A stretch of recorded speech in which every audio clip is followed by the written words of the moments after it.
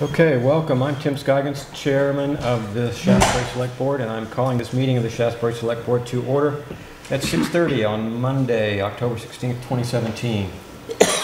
First, I need to ask, does any member of the board have a conflict of interest with anything appearing on the agenda this evening? I have not. No? Okay, good. First up, approval of minutes. We have minutes that were circulated for our meeting on October 2nd. Motion approved. Motion approved from Art. Second. Seconded by Ken. Any additions, corrections, or discussion on the minutes from October 2nd? Just the correction of spelling of both of them. In fact, somebody highlighted it. Yeah. Okay. What is the I correct saw that when I spelling? printed that out too. Yeah. Yeah. It's B-O-U-D, OIN, I think. yeah, O-I-N, that's correct, man. Okay. Any other changes? All in favor of approving the minutes for October 2nd as corrected, say aye. Aye. Abstain.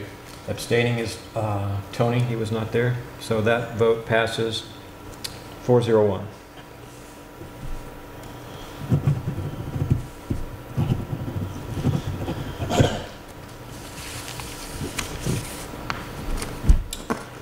Next up is warrants. Oh, let me do what I should have done at this top. I was thinking about Stephanie Land is here from Shires Housing to talk about an issue with that project in Perrin Acres. I first thought we would have her speak in public comments. It's kind of it really is an economic development issue. Yes. We have a big economic development session on the agenda, so I was thinking she could speak at the first of that. So without objections, we'll change the agenda to have Stephanie speak during the economic development part of the agenda. Okay. Okay. So then warrants. First up, I have check warrant number 11 in the amount of $73,109.47. So moved. Motion approved from Tony. Second. Second by Art. Items over $1,000 here we have Buck Hill Road LLC, $1,500. That's renting the property in the back. Oh, right, okay. Blue Cross Blue Shield for $3,300. Endine for $2,500. That was the water testing at the landfill. Okay. $5,400 to Goldstone Architecture for, no doubt, services related to the garage. $1,100 to KAS. That would be our regular. No, that would be the development of our new operations plan for the transfer station and the, not the transfer station, the landfill. Because of the PFOAs, we had to develop a new plan to submit to the state, and that's for the Okay. engineering bill to develop that.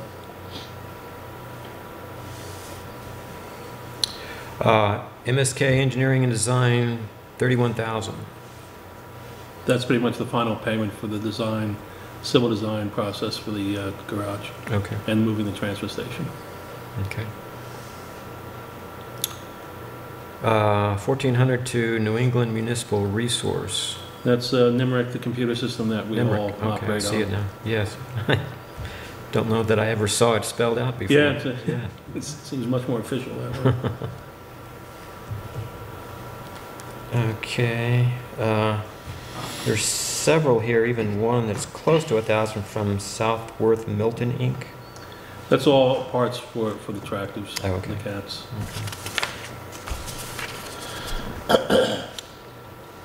$1,200 to Urban Car Care. Yeah, the water department truck needed quite a bit of work. So. And then several for William E. Daly, $2,900, $3,600, $4,900, $5,300. That's chloride and shoulder stone and materials for the roads. Right. We need plenty of that. Any more discussion on check warrant number 11? All in favor of approving check warrant 11, say aye. Aye. Opposed? Abstaining? Check warrant number 11 in the amount of $73,109.47 is approved, 500.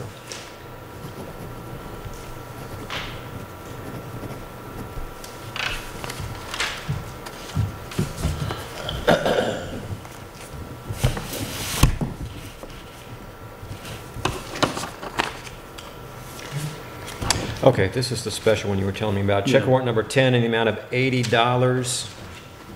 Is there a motion to approve? So moved. Moved by Tony, Second. second by Art. David was informing me that we had to have a license fee sent to the state in a hurry for Dave Worthington's water department license. Any discussion? All in favor, say aye. Aye. Aye. So check warrant number 10 in the amount of $80 is approved, 500.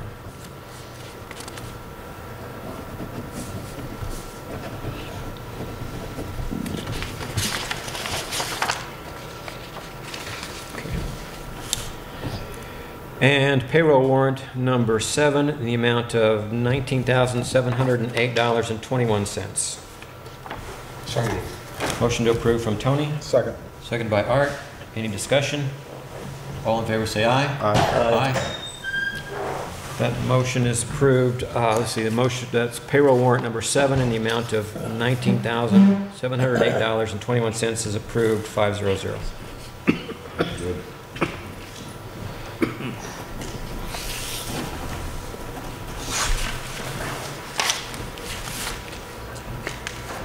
Hey, Alice. Okay, that takes care of warrants. Are there any announcements? I'll have a quick one to thank the sheriff for his quick response in putting a radar sign out by the school here. I only asked him last Thursday for extra patrols and assistance with the speed, and the sign was out there today, so that's pretty nice. We appreciate that. Yeah, on that subject, I was having my car worked on the other day at Urban and talking to Karen about the traffic there, and they will tell you there that cars and trucks are just screaming down 7 all the time. So we need to probably come up with some sort of directed plan for the sheriff that divides their time between patrols and traffic control, not only here on Buck Hill, but also on 7A. Because as soon as we stop looking, people are driving 45 miles an hour again. That's the thing, when they were enforcing it, you know, people would go to the 25 mile an hour limit. I noticed that myself. And then when they do take some time away from it, you know, people like that, yeah, well, I guess they're all done. You know, so they go back to speeding up. And it's, yeah, seeing somebody get a ticket will slow a lot of people down for a while. So unfortunately, we have to do that from time to time. Any public comments? No? Okay, item 7 is always treasurer's report with Melanie Dexter. Okay, hello. And let's see, did that go to the Dropbox today? Dropbox in the morning. Okay, I forgot to grab it. Let me do that.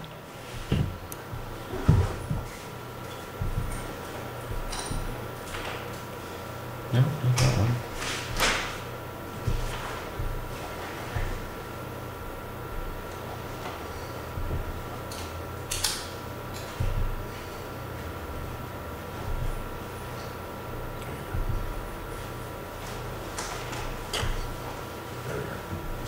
Okay, that's the one. I have very little to say that I haven't said a million times. This is my time of year for taxes, as you can see. That's just this month. I've been pretty busy. It's just processing checks all the time these days. That's what I do. We're in good shape. We're not going to have to do any more draws on the line of credit. If you want to, there's nothing unusual here. We got the state aid is a regular payment. Nothing else unusual going on in receipts. If you want to go down, I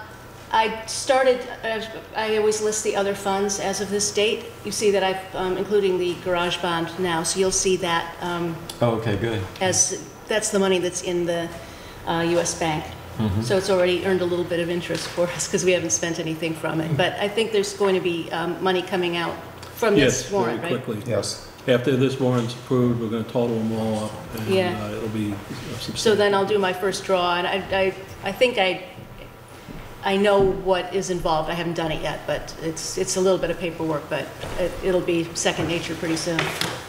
I also started putting, just for this season, taxes received to date and percentage of total, so that's telling you how bad my next few weeks will be. But it's nice that we've got almost 15% in already. Yeah. And I love to see people spreading it out. As I've said before, if you don't wait for November 9th, you will not be happy with the lines. So that's all I have to say. Does anybody have any questions? Okay. Nothing else for Melanie? All right. Thank you, Melanie. Thank you. Sure.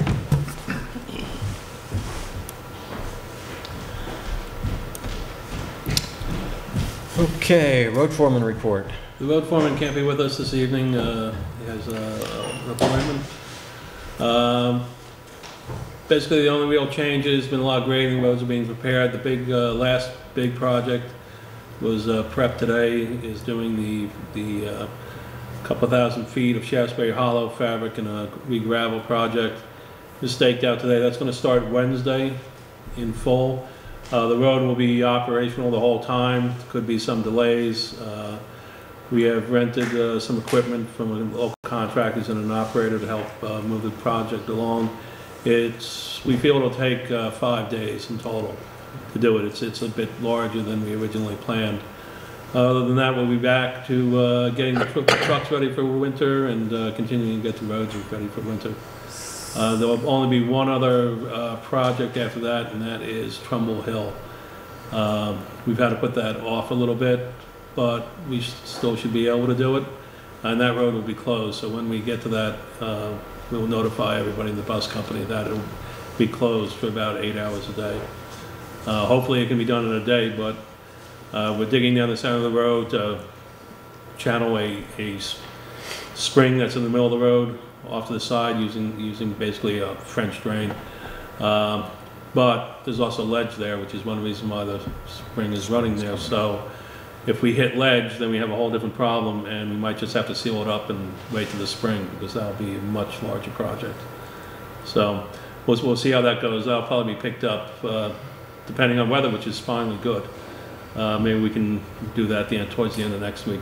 And then the rest is all winter prep and everything. The salt prices are in.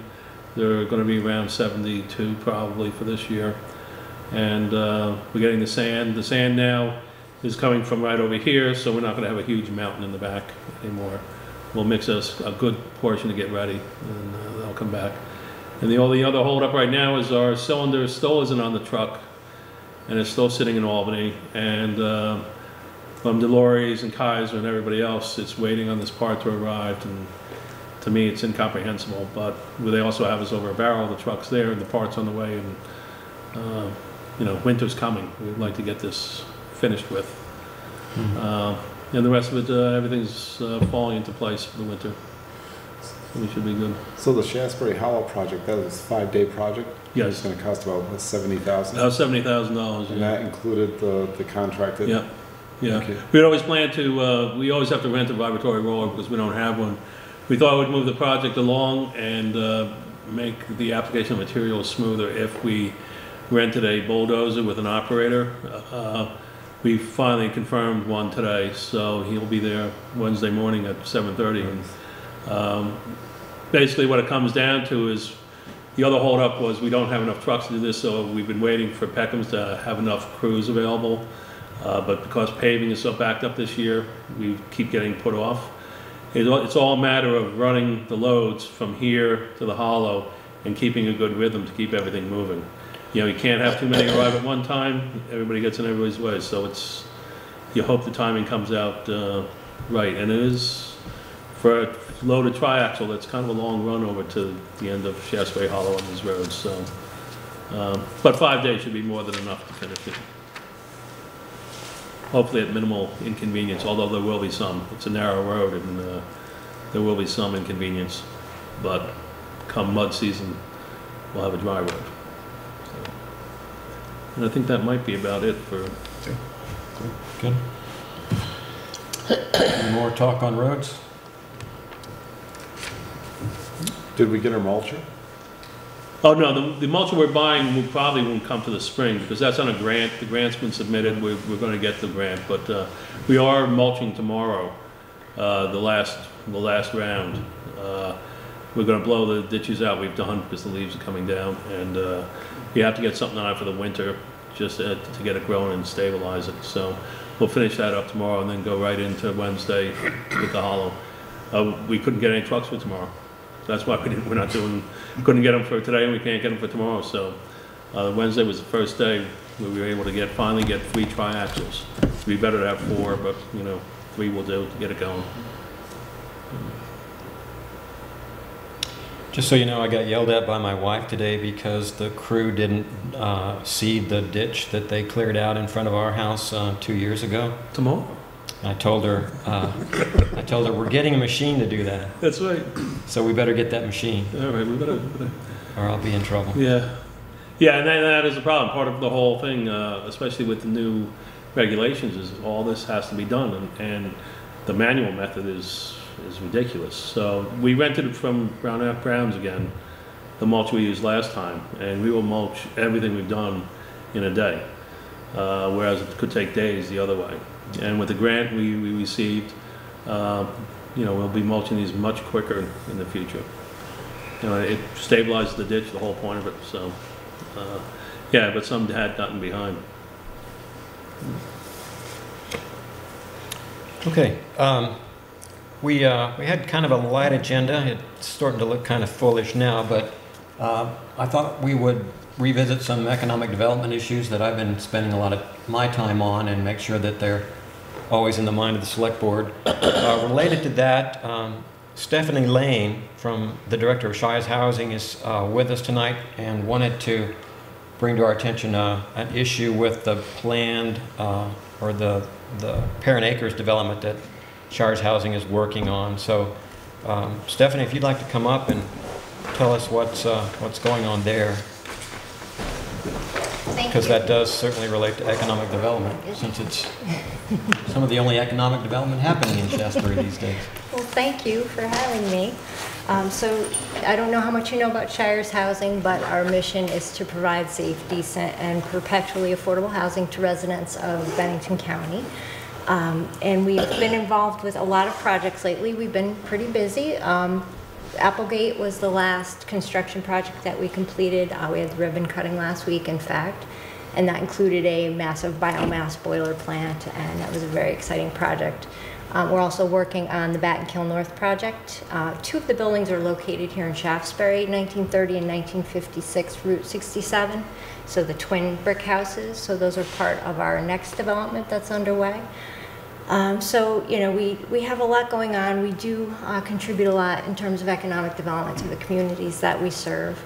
And the proposed Lake Perrin Village project, has been before you before. I gave you a brief overview of it a while ago. So it's a proposed 22-unit multifamily development on Perrin Road, right near McCarthy Acres. It's designed to be rather compact, and it has a few acres set aside for conservation. The way it's proposed right now, the site plan includes 4 buildings, so it looks like sister farmhouses. We try to tie it to the neighborhood where it's going to be built. It is on the lower edge of the site, the largest building, so that it's not visible from the lake on the other side. So we're trying to be, very aware of the town and what the town's needs and wants will be. We anticipate the investment will be about $6.3 million, and that's where it stands right now, and those things do change depending on how long we're held up. Some of the funders would include VHFA, VHCB, the Federal Home Loan Bank of Boston. NEF is the equity provider, which is unusual for this area. They've only done 1 project in the whole state of Vermont, so that would be rather exciting to bring them to this part of the country. It's the one state that they have trouble breaking into, I guess, is what they've told me. So my request this evening is regarding water. So that's a big missing ingredient in this project. We can't move forward unless we have water. We have limited capacity in the town of North Bennington, as I'm sure you know, due to the PFOA crisis. And what we're here to determine is perhaps if the town of Shaftsbury has any additional capacity that is unrestricted at this time, that they might be able to allocate to a project such as this. This is the one thing that's sort of holding us up and could be the make or break, of course, for the project. We have a lot invested in the pre-development, and we get to a point where if we think, you know, we may have to wait, then we have to stop the investment that the company is making in the endeavor until we're sure that it's going to make sense to continue. And water is a huge part of this. So our current estimate, based on what Jason from MSK Engineering has worked up for us, is about 5,400 GDP on this right now, and that's gone down from where we originally stood. We've reduced some of the square footage to help cut costs. We're at about 17,600 square feet of residential space for the project in total. So that's helped to reduce it. That's one way we usually tackle it first. And so that's something I just wanted to inquire about as we've hit some walls in trying to make this work. And we're still dedicated to this project and to bringing workforce housing here to Shaftsbury. And thought I would present this and see what the board thought about this, since you're somewhat familiar with the project. Yes, Chris sent me an email giving me a heads up about the issues you've run into. It is concerning because, like I say, it's a big development in Shaftsbury that we're hopeful for, and as I will be talking about in the economic development section, workforce housing is a big issue that's been identified in the Southern Zone report as holding all of southern Vermont back in terms of economic development. So it's something we really want to try and figure out how to make work. But to be honest, I don't think very many of us here know, you probably know more about the procedure for getting water than any of us, because there have not been any new requests for hookups to municipal water since I've been here that I'm aware of. So maybe you could tell us what steps you've gone through and what the result of that was so far. Thus far, I've been to the North Bennington Village to make this request, and what they have told me is that they have to ensure that all residents of North Bennington who may need to do a public hookup, who are currently on wells and who may have contamination, they have to reserve any allotment, even though they do seem to have the capacity. At this point, they're hesitant to grant it to anyone outside of the town or the village of North Bennington. And this project is, in fact, in Shaftsbury. So that's been the concern, and I can understand that they want to serve the residents first, and that's where their duty lies in this. So, you know, the PFOA crisis continues, and it continues to have impact. So, yeah, that's why we thought perhaps if you had an allocation that you hadn't utilized, that there might be something. I'm not aware of that we're allocated. I mean, we buy our water from North Bennington. Mm-hmm. So if they say they're concerned, then they do not allow us to have so much. It's usually that I'm aware of. I mean, to a significant degree, it's a customer-vendor relationship. We buy water from them. Mm-hmm. There is a partnership. I mean, the plant sets in on Shaftsbury land. The water, by and large, is water that's collected flowing through Shaftsbury, but it's their plant that they run, and we buy water from them. We got two conflicting reports from Joe about whether new hookups would be allowed or not. So we don't know whether we can in fact hook up. But when this project came forward, mm-hmm. that was one of the biggest questions that we had, was where you're going to get your water from. Right. That would have to be North Bennington. Yeah, it wasn't a no, it was a not now. Yeah. So, mm-hmm. But there was no, in trying to get a date or sort of a deadline, there wasn't one offered. Yeah. So somebody has that answer for you, whether you can in fact hook on to that system or not. And North Bennington's giving you the runaround on that? Well, they have said not right now because they just need to serve their own at this point, their residents, and make that the priority. So, I don't think we have any lines within a mile of that No, site. no, our lines end at Twitchell Hill. That's what I thought. Right, right, See, everything served down there is served from North Bennington Water Company. right. Right. The only way we could do it is to build a line there, which is a long way. Well, you gotta go through that swamp, you're gonna go there. You But wanna then hang on to that one. we would have to ask North They Bennington didn't for the allocation that they've already said they don't want to give up. okay. The only, has anybody ever talked about Bennington and North Bennington hooking on to each other because they come awful close together? I think if you go down the end of Water Street, and I think Bennington comes over through past the paper mill, whether they have ever talked about hooking on, and then you'd have all the capacity you'd want for a while, but that's the only.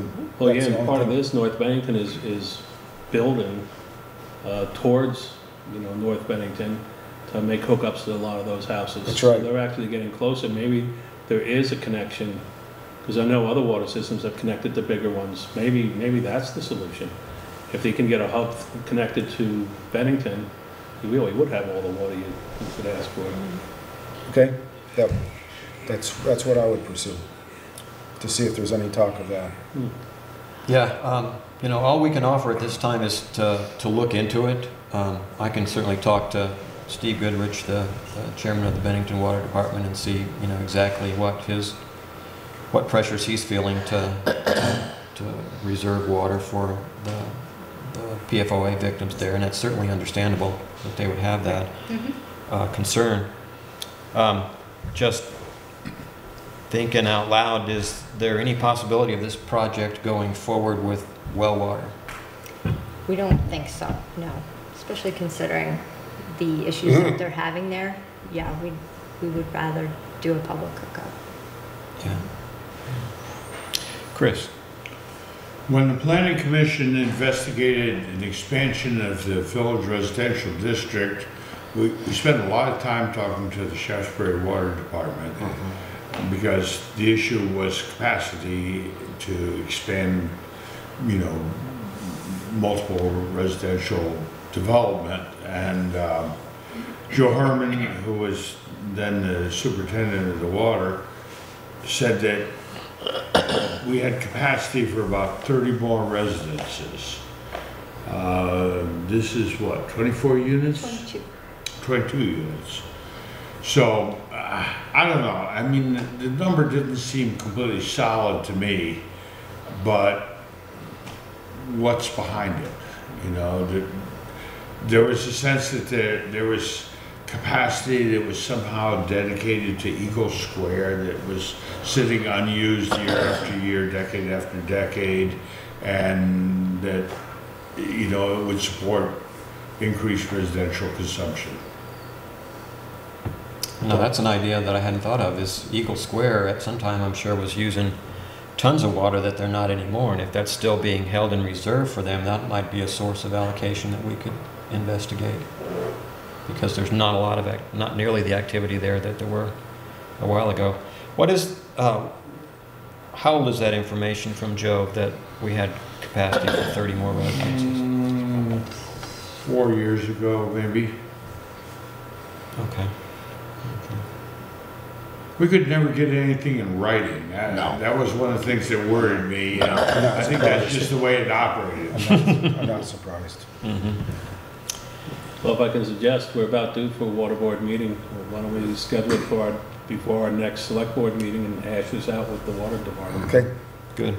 Yeah. Do you have an answer for you? So I think that's where we are with it right now, is we can look into it, see what we can find. All right, I appreciate it. Thank you very much. Good, thank you.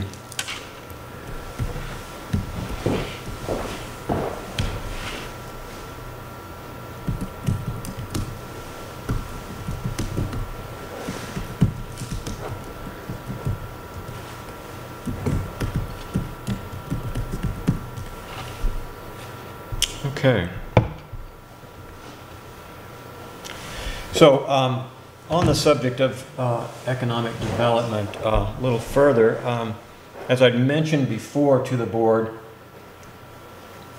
we've asked, I asked, with knowledge from the board, the Planning Commission to look into the feasibility of bringing back the country store, not really knowing what I was asking, but just the idea that when the country store left, there were a lot of people that were upset about that. It was really kind of the heart of the town, and when it left, we kind of felt like we didn't have a place that was Shaftsbury anymore. And since then, I've read an article or two in a magazine or two about different towns that have revitalized their country stores by community effort, and asked the Planning Commission to look into whether or not there's anything we can do. And they spent a good bit of time on it, produced a report, and they're here to tell us about that now. Chris? Thank you, Tim. Well, I think that I have copies of the report I can hand out. Okay, and I can bring it up on the screen here also. Thank you. There you go.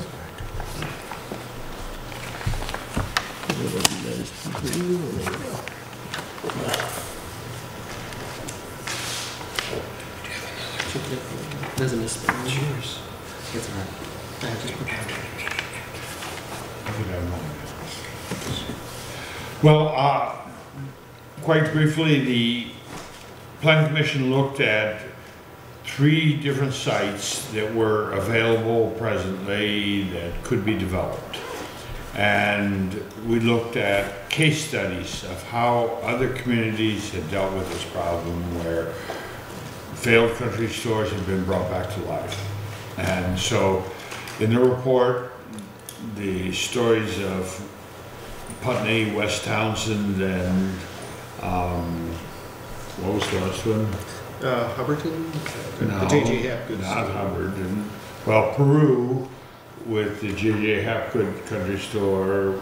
What was the other one? Hancock, which is a little town on Route 100 up by Rochester. So these stories are instructive in the sense of kind of what model they chose and how they financed it and what the public process was to make this happen. And also was an analysis of what's available in the village. And so we looked at 3 properties: the present country store property, the building across the street, the Madison building, which had been a country store, and I say in the report in living memory because I can remember it, and the bank building around the corner, which is owned by Jim Secor. And we thought all these had potential. None of them are perfect. They all have drawbacks. They all have pluses and minuses. And so just reviewing it quickly, the present location has 2 apartments above, has a pretty ample square footage for merchandising and economic activity, and the 2 apartments could provide cash flow to support the business. So those are the pluses. The minuses are parking is atrocious at that location. It requires backing out into Route 7A, which is a no-no. It's inadequate. The loading facilities are inadequate. And the septic, we found evidence of a 1,500-gallon septic system, but you know, word on the street was it had failed. And this lot is ridiculously small for the amount of building it supports.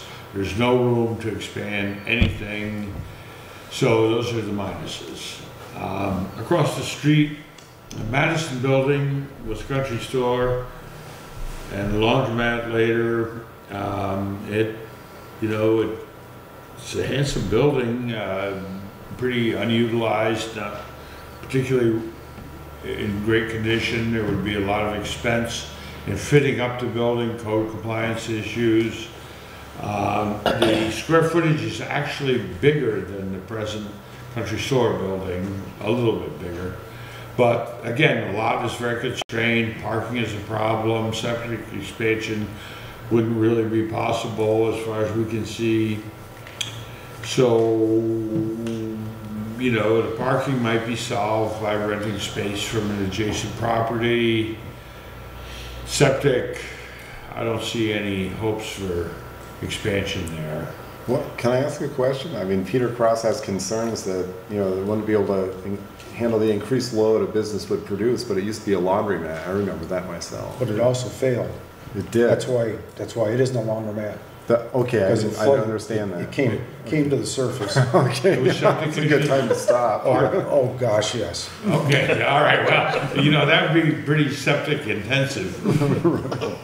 So, yeah, I'm not too surprised that Ken Harrington put the system in. I did not.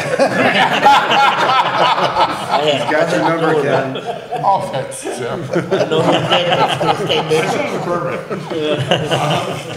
Anyway, the third property is the former Bank of Bennington building around the corner on Church Street. The building is 1,500 square foot. It's too small for what's envisioned, but the lot is 1.1 acre and it could, you know, a substantial addition could be added, and that would be the obvious place to deal with a commercial kitchen. And parking could be expanded and septic could be expanded, but the complication is the driveway to the post office. And so that would have to be reorganized to make this possible. All these things are within the realm of possibility. Building's been for sale for a bunch of years. It doesn't have Route 7A exposure, but build it and they will come, I think. So we think it's a viable candidate for this. I wouldn't rank them. All of them have pluses and minuses. Take your pick, which pluses and minuses you want to bite onto. In terms of case studies, we saw a whole variety of situations. In the Putney General Store, Putney has gone through unbelievable situations to maintain their country store. When a fire burned it down about 10 years ago, the village rallied and raised $1 million to buy the property and rebuild the store. The Historical Society became a provider as they were just on the verge of reopening their rebuilt store. It was burned to the ground a second time by arson, and they rallied and took the insurance money and rebuilt it again and opened the thing. And a few months later, the proprietor who they had leased the operation to died of cancer, and all of a sudden they didn't have an operator. The Historical Society stepped up and operated the store with their own people and volunteers, and they've gotten a new proprietor, and things seem to have kind of stabilized for them, but it was a long ordeal. But the village was determined that they were going to have a country store, and so, you know, this is what public support can do. West Townsend is an interesting case study in that it's a tiny, tiny village. It's 7 miles from the main Townsend village. It's kind of isolated along the West River, and because of community involvement, they've reopened their country store and paired it with a commercial prep kitchen for local food production, a post office, a thrift store, and a lot of community activities. And so again, this is a story of community support making this thing possible. There's a farmer's market there in the summer months as well. And so, I mean, this village is so much smaller than Shaftsbury. It's really amazing to see this thing. And so, you know, it just says that if the community's behind you and you make the right choices in terms of kind of how you draw people to the enterprise, you can do this sort of thing. And then Hancock is more of the traditional model of a mom and pop enterprise, enterprising family in town. Oh, I should talk about J.J. Hapgood. Well, when Jim Sullivan of the BCRC talked to us about this, he said, well, what you want is rich people who want to have a country store or who have deep pockets. And I think J.J. Hapgood might be a case study of that. So in that sense, what the report doesn't say is that the building of the new facility was over $1 million, and that probably is not applicable to our situation here in Shaftsbury. But you know, Just if I could interrupt, just so people get their bearings, it's in Peru. Peru. I'm sorry. Yes, Near thank you. Bromley. So It's in Peru Village. Again, a tiny village, much smaller than Shaftsbury. It's very attractive facility, and the community rallied behind it, even though it was privately owned. Somebody in the community donated Dorset marble for the patio out front and the area where outdoor dining takes place. And you know, it's a combination of general store, deli, prepared foods, Vermont products, Vermont artwork. I don't know. It's a very kind of creative place. Food is good and the ambiance is nice. It might be a little rich for our blood. That's an economic model. So I started to talk about Hancock.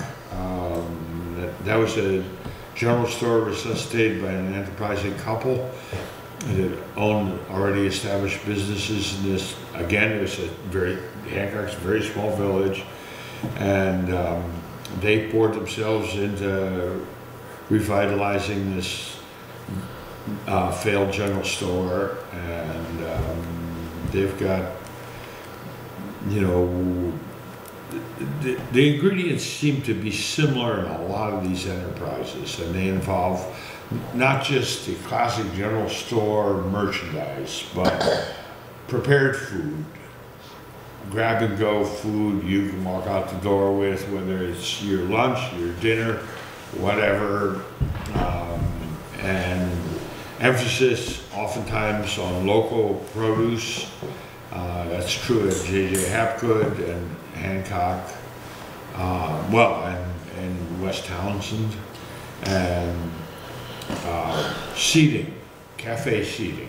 Sit down and eat it right there. And Vermont artwork, craft products, Vermont beer in some cases is an ingredient in the economic mix. Up north especially, this seems to be more prevalent. Well, the breweries are mostly up north. And so we think that maybe the classic model has to be updated for the 21st century, but there's opportunity, especially if you have community support. Now, one of the questions we raised in the report is, since the demise of the country store, the market wagon over here in Bennington on Route 7A has become a major business. It taps into the same market that the country store would tap into. So the question is, are we looking at a situation of saturation? Between Poland's and the market wagon, is there enough market to support a country store. The problem is, you look at the Market Wagon, they have excellent parking, easy in and out. Even though there's been some skid marks and crashes up there, but still. Pollen's the same thing, easy in and out. The country store here, you can't. Well, the country store might be any of the 3 properties we talk about, and they don't all have that same liability, but your point is well taken. Yeah. I mean, it becomes an issue. Back in the day, I mean, that key element didn't exist because the store really survived off from the people who inhabited the area. It wasn't like outsiders coming in, they didn't depend on that when the Harringtons owned it and when I was a kid growing up. I mean, it was always busy and parking didn't seem to be a big problem. Now, when Kevin and Tracy Galley owned the country store the last, a lot of times I would want to go to the country store and I couldn't because there was no place to park, so I would go to Pollen's. You know, it's simple as that. And I know a lot of people like to congregate outside and drink coffee, because that's the community thing to do, and I think that's great. But what happens is, you know, for what a cup of coffee costs, it's really costing the store a lot of customers because people are just driving by. And they're plugging up all the parking spots, you know, just hanging out and drinking coffee. If I was the store owner, I'd be like, oh, geez, you know, can you move along? but that I think that really, that was the kiss of death for that store. It was just the parking. Yeah, parking is terrible. We say that in our report. It'll make you or break you. So, I would add one thing that's not in the report, and that is that, you know, as Tim gave us the task to look at this, one of the things that he emphasized was a gathering place for Shaftsbury.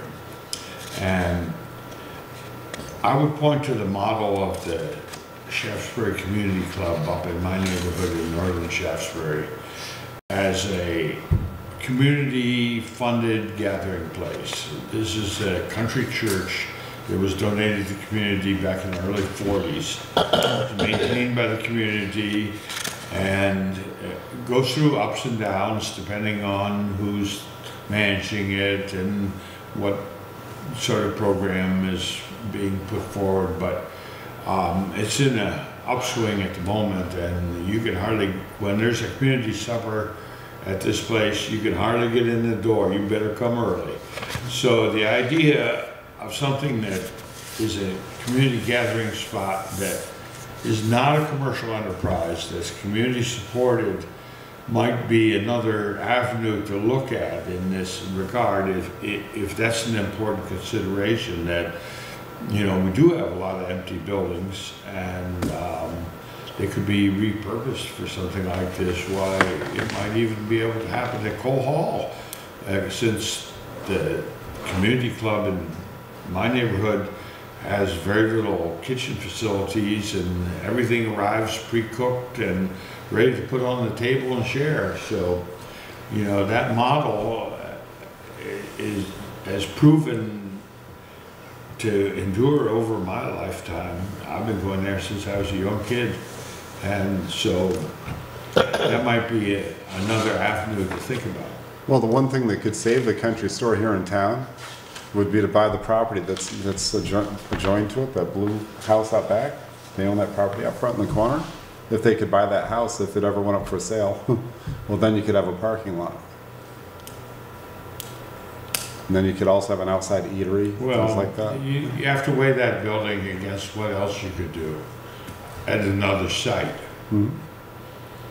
You know, just because that's been a country store for 100 years doesn't mean it's the right place to have a country store. Oh, I understand that. It sounds like you're talking more about some place to have like lunch and breakfast as opposed to a store. It's well, I don't know, you know, we can't design a business for some entrepreneur who hasn't been identified. They'll design the business. Yeah. We're just looking at what other people have done and what we see working in other parts of the state. Sure. And so, you know, yeah, can you buy Sorel boots? Can you get fencing tools? Can you get... But are these small stores that you're talking about, are they in the same situation as some of the stores we have here? With no parking? again, if you don't have parking, you're not gonna, you're not Well, gonna do well. I don't know what the parking at Hancock is, I Yep. just don't know. Yep. But all I'm saying is that people have seen their country stores go down and Mhm. have revived them. And, we looked at what models were used, and we think that, prepared food is an important component. The ability to sit down and Yeah. eat it there is important. Think about the places around here. I mean, my favorite country store is H.N. Williams Department Store in South Dorset. You can go in there and you can buy cow feed, you can buy fencing tools, you can buy, winter boots, you can buy a kerosene lamp, you can buy a deli sandwich.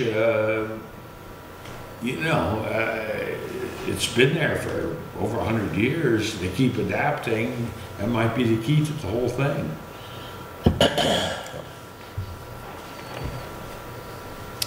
Well, as I said, this effort came out of the fact that a lot of people came to me wanting to know, what can we do to bring back the country store? And as I've been involved in a lot of economic activity meetings and such related to the Southern Zone stuff, I started to ask myself what could be done. And since I didn't know the answer, I went to the Planning Commission to see what could be done. And as it says here in their one of their final general thoughts there, the retail revival examples cited in this report were all powered by community involvement. And while there is anecdotal evidence that the loss of the country store was mourned by many, Shaftsbury has yet to see similar homegrown effort to bring it back. I'd have to agree. And I think, at the end of the day, what the story is there's not a lot that we can do here as a select board, except, maybe by letting people know that Shaftsbury would like to have a country store back, that there are properties available, that there are issues that have been looked at by the Planning Commission. Maybe it'll spark an idea in somebody's mind. And maybe it's an idea along the lines that Chris is talking about. Maybe for Shaftsbury, the classic village center retail is not where we're going to define our identity, but maybe it comes out of something else, something more rural, really, which is what we are. Cinda. So I don't know exactly what a micro septic district is, and what I'm wondering is if that were something that the town dealt with, would that change the attractiveness of any of those three buildings? Certainly issues around the country store have focused around the septic thing for a really long time. And there's no real solution, I don't think, for a private property owner to solve that problem. The state regulations for septic have only gotten worse, or better as the case may be, but more problematic. And, these are really small lots. It was one of the reasons, how many years ago, we did the sewer study to see what the feasibility was. It wasn't something at the time anybody wanted to actually think about, but I don't know what a micro district is. I don't know what that means. It's looking at the sewer study. That's a different term for what was suggested by the sewer study back then, which is a community septic.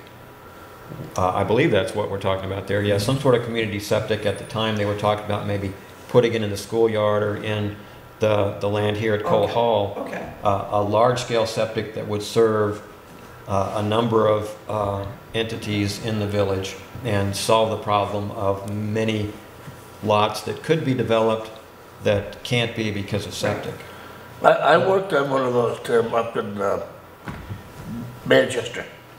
And they had a development they had built, and they had I believe there were 6 houses that all went to one septic system. Well, when we did the septic study, but they did not do test borings and everything else. They just took a topographical map and said, this looks like a good place that you could handle, So nobody ever did any test borings or geological studies or anything. They just kind of looked at different areas. And that was one of them. One of them was right out back here where they thought that, and the other one, of course, is a school, but I don't think we're allowed to tap in. The school has since upgraded, and I don't think we're allowed to put anything more into it and that sort of stuff. But that was all talk at that time. So, Chris? I could point to a situation in our area where that exact thing is in place, which is Shires Housing Development in the center of Arlington Village, which is all fed off a common septic system. And maybe Stephanie could tell us how many units are in Arlington Village Center? Arlington Village Center has 18. Well, it might still be a reasonable time to revisit some of that stuff and look at what it might take if you were looking at a commercial area and just servicing that. Yeah, I mean, we talked about this, you know, the septic survey and the study that was done 10 years ago came up again during the Planning Commission meetings that we've had. And it really, I think, comes down to politics, really. You know, do we think this town would support spending any number of millions, 1 million even, we thought maybe just $1 million could get us a septic that would just serve 7A to create a commercial district. And it's hard to imagine this town supporting it. I mean, just look what we went through for 9 years to get $1 million to build a garage, something we know we all need. $1 million for a sewer system that might bring us economic development Well, and is another a hard question sell. around that, and this had to do with funding availability, was whether any more things would be categorized as failures at this stage of the game than were, I don't know, 15 years ago? Is that when that was? I don't remember how long ago it was. At least 15. Because of the new standards, if that changes anything anywhere along the line. Do you know anything about that stuff, Chris? No, not really. I mean, not as it relates to the village. Yeah. Okay, well, that's you know where we kind of stand with the country stores stuff. Let me just make a comment. Mhm. Cinda did a survey many years ago Of the Economic Development Committee did.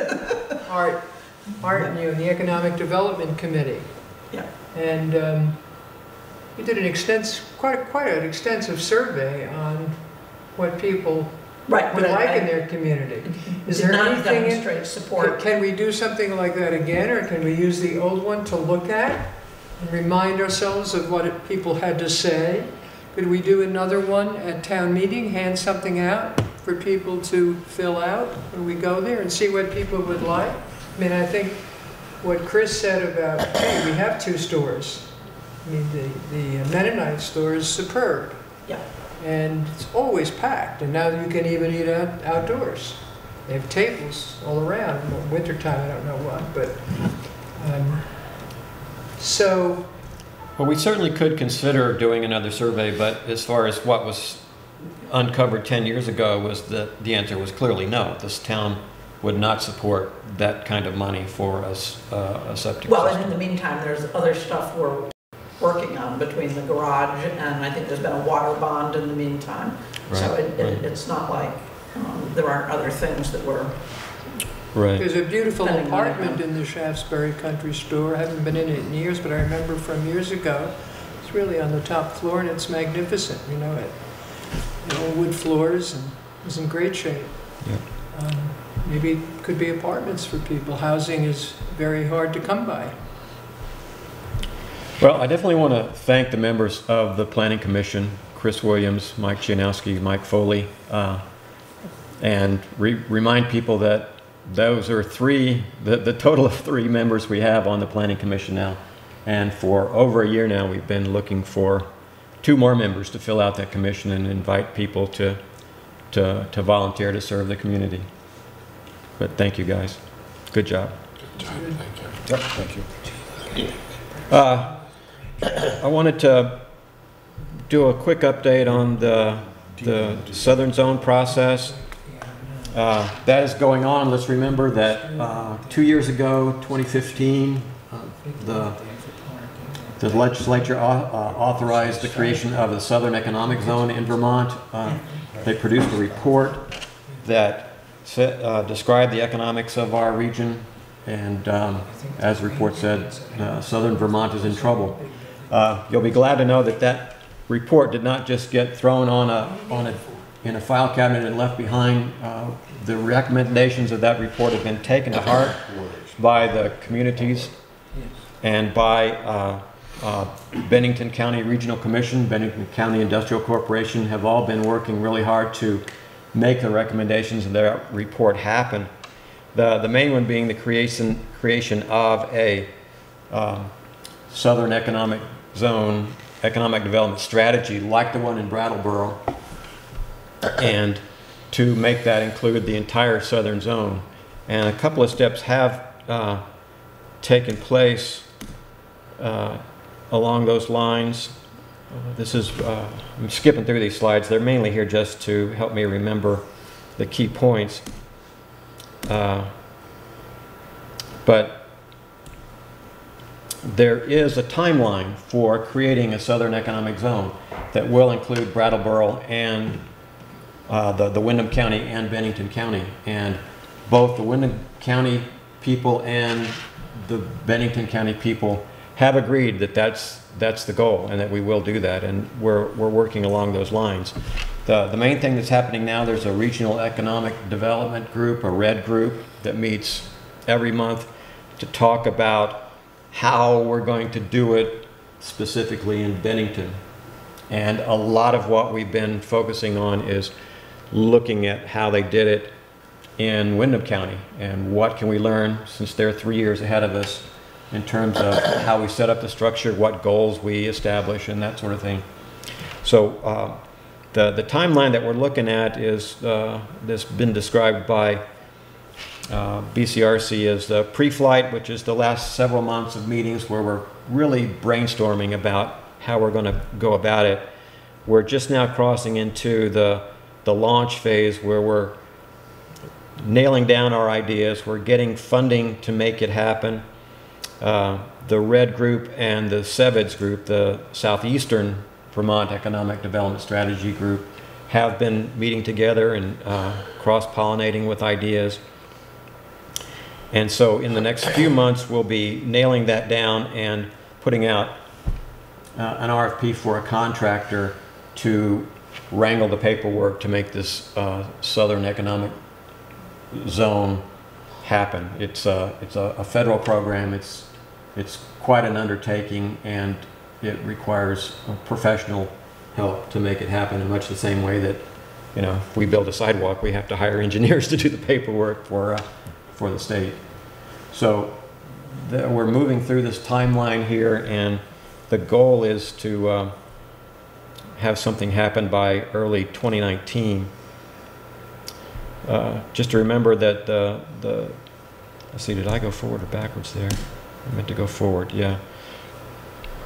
We're talking, building support for the effort.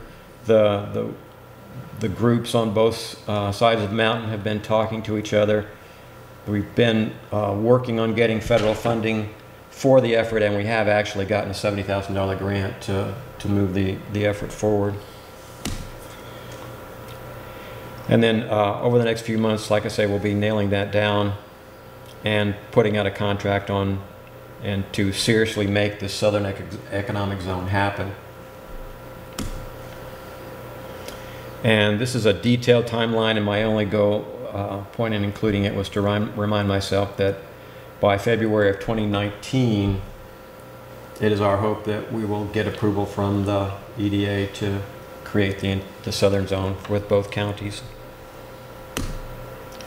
One of the things that we've been doing a lot in our meetings is looking at the demographics of Bennington County with the idea of nailing down the goals. One of the things that has to be in our presentation to the feds when we create the Southern Zone as a group is, you know, what are our goals? It's not just to say we have the southern zone and sit back and hope something happens, but to say, what are we trying to do? You know, are we trying to grow the economy by this much from this number to that number? What are the numbers that we should be looking at? And what are the numbers that describe our economic situation now? This is a good one, which shows the decline and the projected decline in population, both in Bennington County, which is the worst looking one here, in Windham County, and Vermont as a whole. And so clearly, if we don't do anything, there's just not going to be enough people to create the economic activity that we need in this area. Again, we talk a lot about the aging population. I agree with Tony. When you look closely at the numbers, the whole country is aging. I think if you look close enough, you can see that we're aging a little bit faster maybe than the country as a whole, but I'm starting to think that that's not something that we should focus on. And also, in terms of a goal, it's a hard one to see how you make your population younger, basically. You try to attract people. If you're able to do that, congratulations, if you can get them to be young people, that's great too, but none of us have really come up with an idea on how to do that. This other graph here with no numbers on, or no labels on the axes, is employment in southern Vermont. And you can see that it peaked in 2006, and that we are back down to the levels of employment that, we were looking at 20 years ago during the Clinton years. The thing is that with the aging population, is a priority shift. So instead of country stores, will be geriatric care. Right. Yeah, and you don't get rich giving each other heart transplants. No. No, So, you see that all the time. So yeah, that's why the emphasis on a younger population.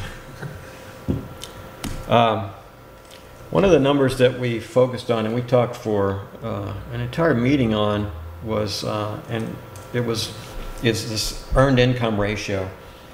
How much of your total economic activity, your income in your area, is earned income versus unearned income. And by earned income, they're talking about the real stuff that you want, where somebody opens a store and does something entrepreneurial and they earn their income from what they do, or they have a job that they earn their income from the job they go to, as opposed to property income, where you're making money off of the property that you own that's not necessarily generating new economic activity, or also transfer income, which would be people like me who come to town with a pension and buy groceries. It helps, but it's not the same as if I'd come to town and started a business, or came to town and were, because there was a job here for me.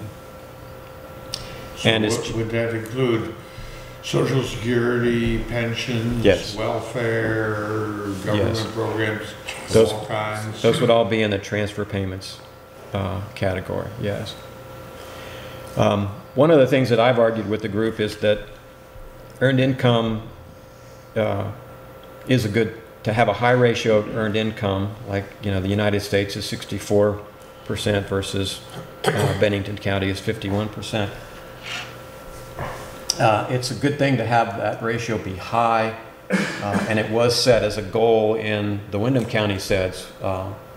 One of their goals was to move that number up. But I believe the point can be made from my personal situation that the primary goal should be income. Even people like me who come to town with money that they bring from elsewhere, that does contribute to the economy in the area. It's not like starting a business or finding a job here, but it is something. And then this one was one that got shown to us recently. I just bring it up here because it surprised me. It's a breakdown of seasonal housing. How many second homes, how many seasonal homes in the various towns. And in Shaftsbury, the seasonal percentage, according to the numbers they have, is 5%. Whoops. Which I would have guessed that number was higher. That we have had more than 5% second or seasonal homes. But I just thought it was interesting that that's what BCRC gleans out of the data.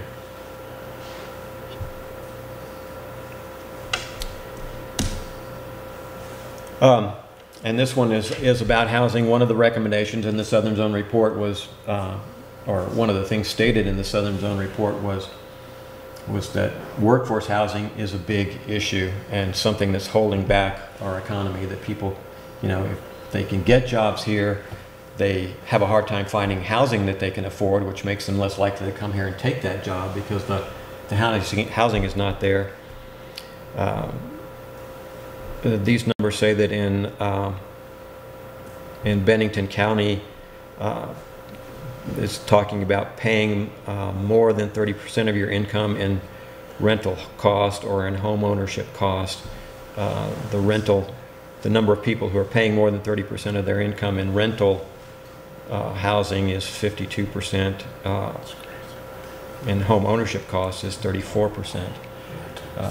Those are generally thought to be high numbers, especially the rental numbers, which talks to the point that of things like Shires Housing coming in and being ready to build in Shaftsbury when nobody else is ready to build in Shaftsbury, building exactly what we need to advance the economy here, and why we're going to do what we can to see if we can solve that water problem. Chris, did you have a point there? Yeah, briefly, in discussions with Brian Lent at William E. Daley and Trevor Mance at TAM, that they both cite the need for workforce housing to be able to grow their businesses, that they're jammed up by the non-availability of workforce housing in the Shaftsbury area. Mm-hmm. Yeah, good point. And then this is a graph. It just is very demonstrative. That's why I put it in here. It shows very dramatically the economic decline. It points to housing, but this is specifically about Manchester, Dorset. Not getting into the details of the chart over here, but the table over here, but just the chart of building permits issued in Manchester over the last several years. And the ones that are for multifamily housing are essentially zero.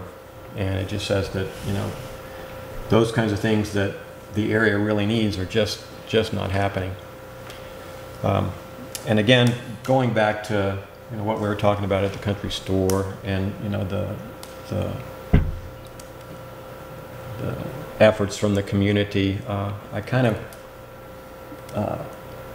I'm reminded of the Putnam complex in Bennington, which in a way is the big scale version of the country store examples that you've been talking about in these little towns, where the community, in this case Bennington, which is bigger than some of these places that brought in country stores, have said nothing's going to happen in Bennington unless we, the community, get together and make something happen.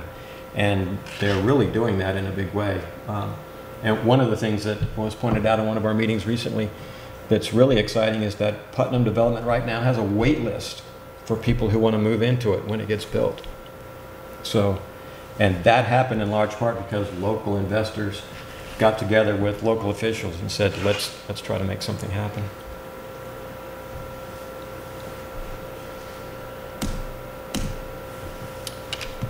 So any questions there? Just to mention a couple of things that are happening, and I don't have the dates in front of me, but if you're interested in going, there's a lot of interesting meetings coming up. One coming up next Tuesday, I believe it's in Arlington, which is the kind of the road show for Phil Scott's VORIC initiative, which is about recreational opportunities, creating economic activity across Vermont. And there's one coming to our area next Tuesday, and I know a lot of people that I've been talking with both in these red group meetings and in other work I've been doing to publicize hiking trails in this area are planning on being at that one. And then specifically related to the Southern Zone, there's like a 2-county meeting on connectivity issues in this area. Internet connectivity. One of the big things that's holding back, that I think we all believe is holding back our economy, is the lack of internet, particularly in rural areas. A lot of us have thought, I've certainly thought since the day I came to town and couldn't get internet, that there was bound to be a lot of people who would love to come here and do internet-related jobs that they can do anywhere on a computer if they had that connectivity. So there's a summit on that coming up November 1st also.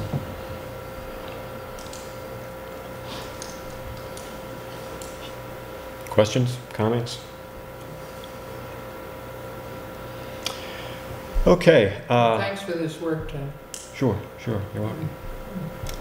Okay, the other big important issue coming up very soon in our area is this Act 46 school board consolidation vote on November 7th.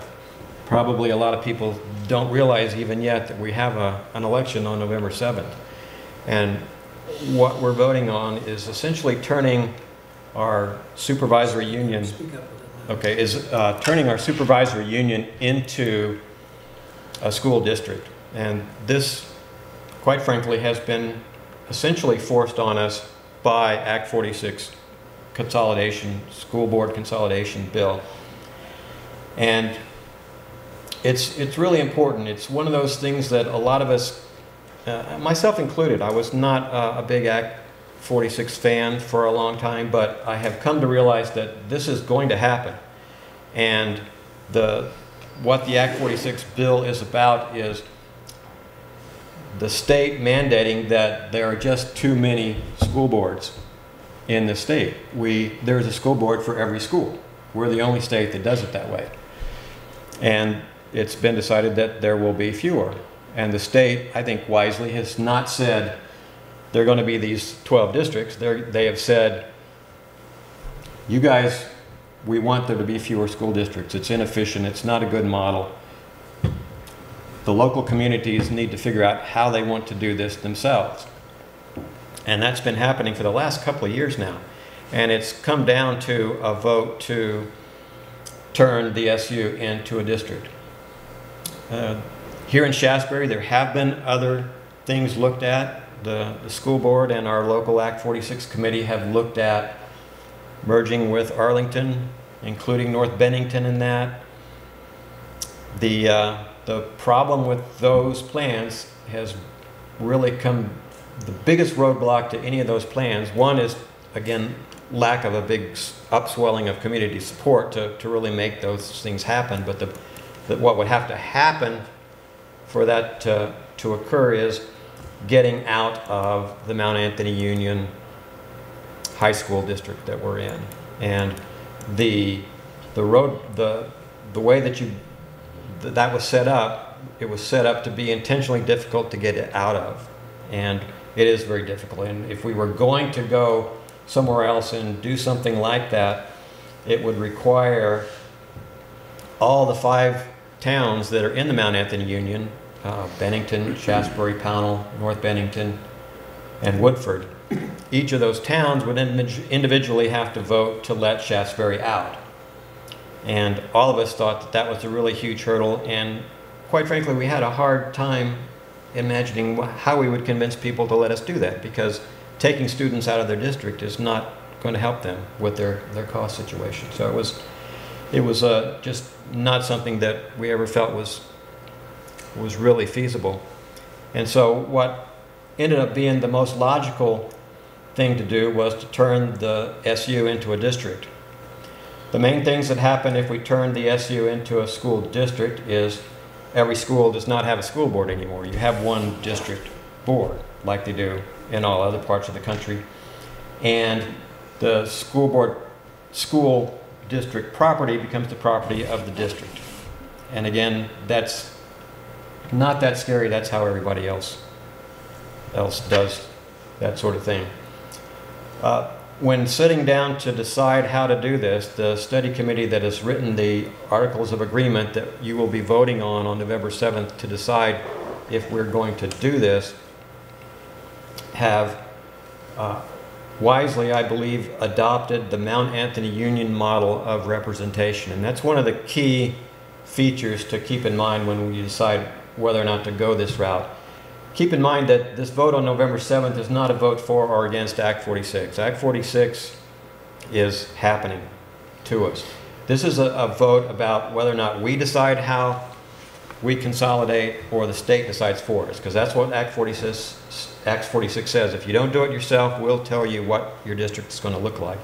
And one of the things that has worked well in this area is the Mount Anthony Union model of representation. Because one of the problems we have is we have Bennington, which is a big town with a large population and a large school population and a lot of little towns in that Mount Anthony Union. What was figured out back in 1974 when this model was created, and it required special act of the legislature to create it, was to allow a somewhat proportional model. And what it does is it gives Bennington more votes than anybody else, and it gives the bigger towns more votes than the smaller towns.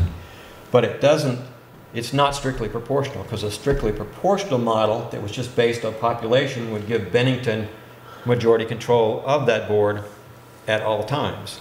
And Bennington could do, whatever they wanted. They could decide that they want to close a school, and the other towns really couldn't stop them if they wanted to. With the Mount Anthony Union model and this representation based on this somewhat proportional model, no town, including Bennington, can act without some sort of coalition from other towns. Similarly, if all the little towns got together and decided they wanted to do something, they would have enough votes to make that happen. And this has proven an effective model for 40 plus years now. And David Durfee made the comment at the meeting we had the other night that because of this model, there is this sense of cooperation, a spirit of coalition on the board, where the board members of the Mount Anthony Union do look at this as a community rather than just, how do I get my part of this? Because it is a model that forces people to coalesce and cooperate and compromise. So I want to urge everyone to consider these issues, and I think it's real important that we do this on our own rather than letting the state decide how we're going to do this. And I'm also looking for support from this board. After the meeting we had the other night, I talked with Ed Malloy of the school board and the principal, and and several members of the current school board, and we all feel like it's important that our citizens turn out and vote for these articles of agreement and create the new district under our terms. And I'm looking for the support of our board here so that we can go to the public with the idea that this is something we support.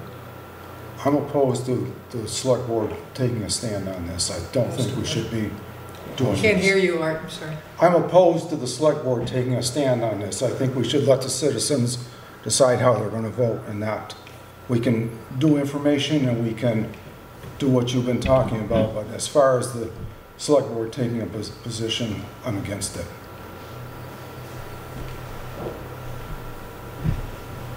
Other comments? Well, I'll just say I disagree with that. I think part of our charge as elected officials is to lead our citizens in public. But no, we are not going to tell them how to vote. Sure we can. We told them how to vote on the garage. No, we did not tell them how to vote. Well, you're part of the school board. What's your feeling, Tony? I agree with that. I think that the responsibility is the school board to provide the information that they need to vote. The people need to vote. I would love to see us meet on a regular basis with the school board to talk about common goals. But I'd like to see the school board take a leadership position in advertising and providing information both through the media and through individual contact within the town. And and do something. I have no idea what's going on. There was very little information presented to the public at all.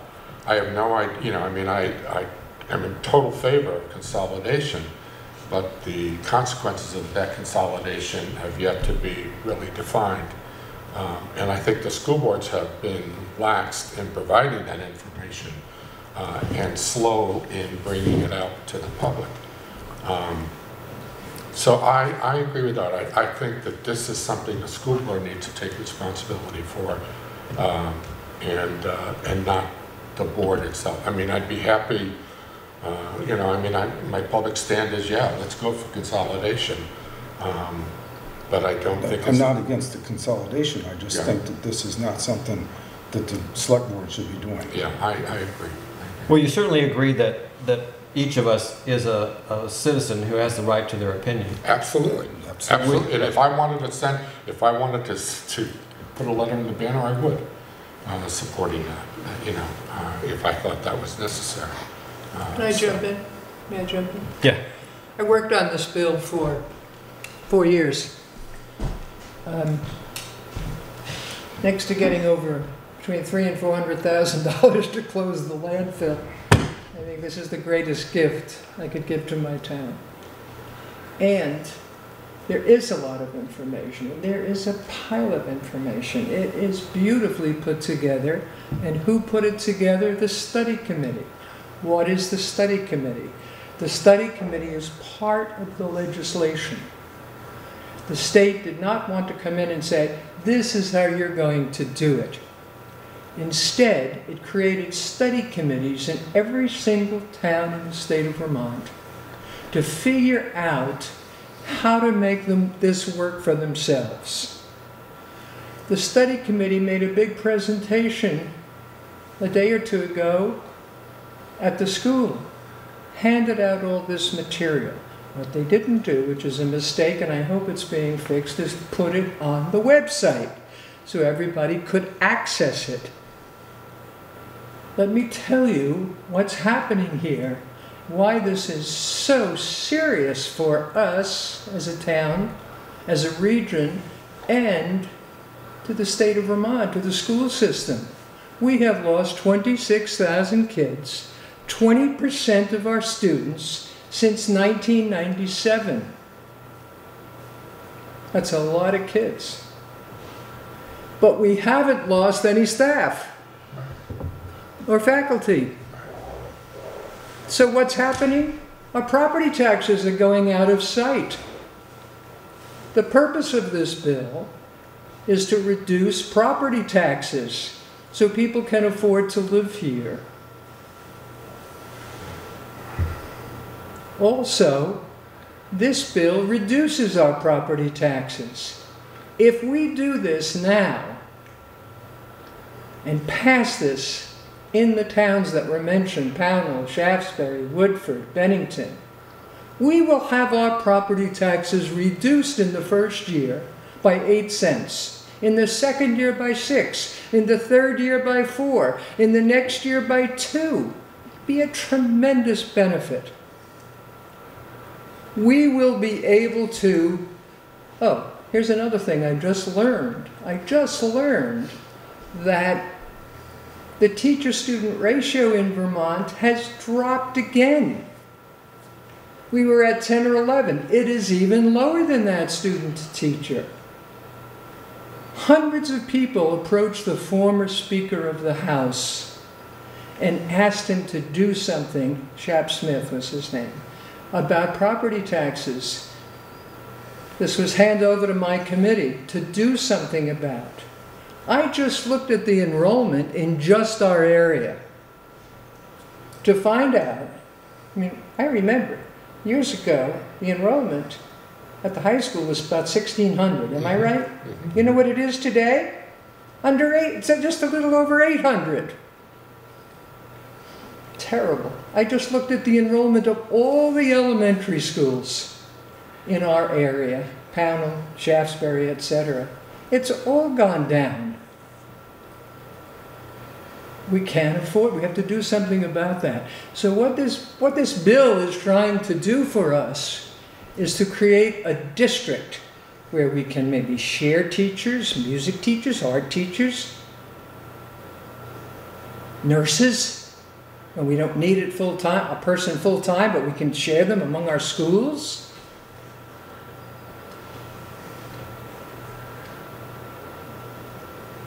Ask me a question. You're preaching to the choir. I've been here for 40 years watching. I know, and you've been in the system. One survey after another about the governance of Vermont schools. I came the year after the consolidation of Mount Anthony. I know that the struggles still persist in the community for generations. I taught in the school where it was divided because of the closing of Catholic High and Mount Anthony being made, and trying to get the kids to consolidate into a cohesive group. It took generations to do that. I am totally for consolidation, absolutely. But I don't think it's the governance of this board is responsible. Oh, sure. I mean, that's another kind of decision. I mean, that's a whole other thing. That's another kind of decision. I mean, All I'm telling you tonight is the seriousness of Alice, this. I hope This so. is a question of survival. I hope so. We understand, Alice. We Yeah. understand. I hope so. You I know, just want think- to inform you and educate you about what is going on here. And I think in some districts, that the consolidation worked beautifully because there were some school districts that are willing to give up schools and consolidate That's right, schools. Tony. I think we're going to have a struggle in this district. I think we're going to have a real struggle closing schools down, which needs to happen because of the population. But I know I came from a school district up north where this school is still open, and I watch the population of students go from 200 down to almost 100, and that school is still open, and people are willing to pay the taxes. I'm in District 1. I'm not even in Shaftsbury District. Me too. Yes, we're in District 1. And so there's a whole other story. So yeah, absolutely, Alice. I mean, The word consolidation should be changed. It has a funny feel to me. Well, we're consolidating. We've always It's been. unification. Yeah. Nothing is going to Right. change in our individual schools. Now, I know you're not the school board, and I can see Art thinking, why is she talking to us about this party? I hope Well, not. I think this is a good vehicle. You just need to be informed about the seriousness for our children, for our families. Absolutely. And get out there and drum And them let me up. tell you something else that's Door to so door. important about this. This is really critical. If we don't pass this, we're going to lose control Right. Oh, over our schools. Why? Because if we pass this in all of our towns, we will have 5 of the 9 board seats. I mean small rural Vermont, Shaftsbury, Pownell, Woodford, be 2 for Shaftsbury, 2 for Pownell, 1 for Wood, 5. 4 from Bennington. If we don't pass this, it'll become what's called proportional. right. Bennington will have 68% of the vote, and they can do what they want to all of us. Chris?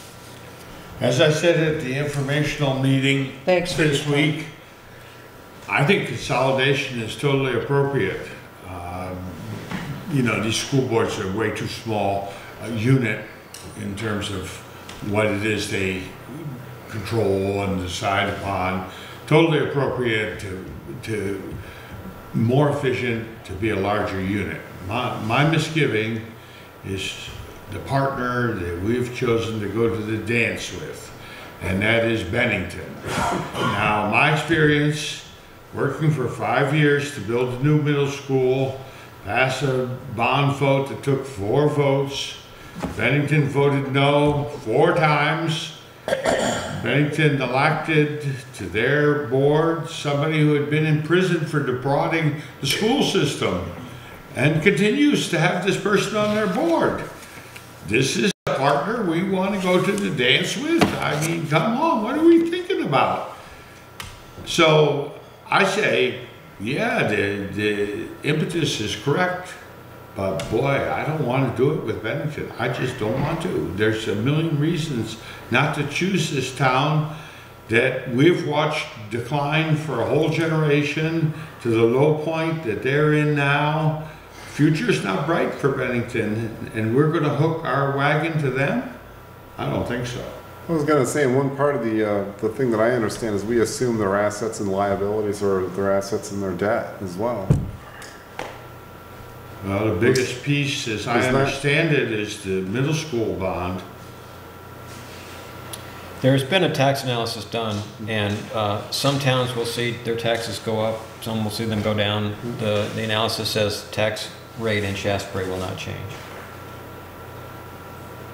And as far as the voting goes, I mean, Joe Crossman brought up a good point at that meeting with the Act 46, is what if they did vote a school out? Well, then that would leave Bennington with the overwhelming, power. Well, North Bennington has found a way to go their own route and to take control of their destiny. Shaftsbury should do something of the same. So what I'm saying though is if the state takes over, I guess we're... Yeah, well, let that scare you to vote for this thing, but I'm not going to. No, I'm not saying that. Well, see, but this is a scare tactic. You either vote yes, or the state comes in and God knows what'll happen. Well, what I'm saying is either way you crack your eggs, you're gonna end up with a mess. Well, I kind of agree with that. But that's where, those were some concerns that I had, was just, assuming their debt, their overwhelming debt. And that's, I think maybe in the, like you were saying with the tax breaks, that's going to be well for the first, 4 years, 5 years, but after that, I think it's going to come on to us. You're going to see an exponential hike. Maybe I'm wrong. I probably am. But that's... Here's all the papers that were handed out. If I give these to David, perhaps he would make a copy for all of you. All the questions, Joe, that you're addressing and asking, all the answers are in here. Okay. This is a great document. This, our study committee, Jeff Leake is on it from Shaftsbury, Don Campbell from Bennington, and Mrs. McEnany. What's her first name? Remember? Aaron. Well, Mrs. McEnany from Shaftsbury. They've worked all kinds of hours, all kinds of time to study this and put this together and make a proposal. And here it is. Incredible information about us. And everybody needs to read that, because it's the fear of the unknown, I think, at this point. Everybody needs to read this. All right, well, let's, let me just say that I had hoped to get select board support for this, because I think it's an important issue and one that, in my opinion, the town needs to vote for.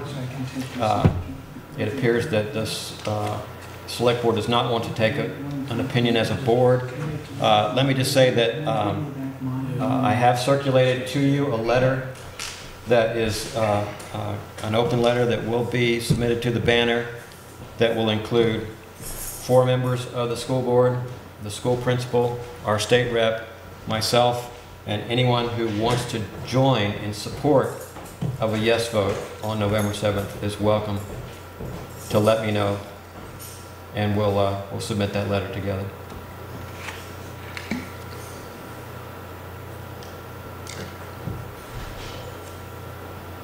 Okay.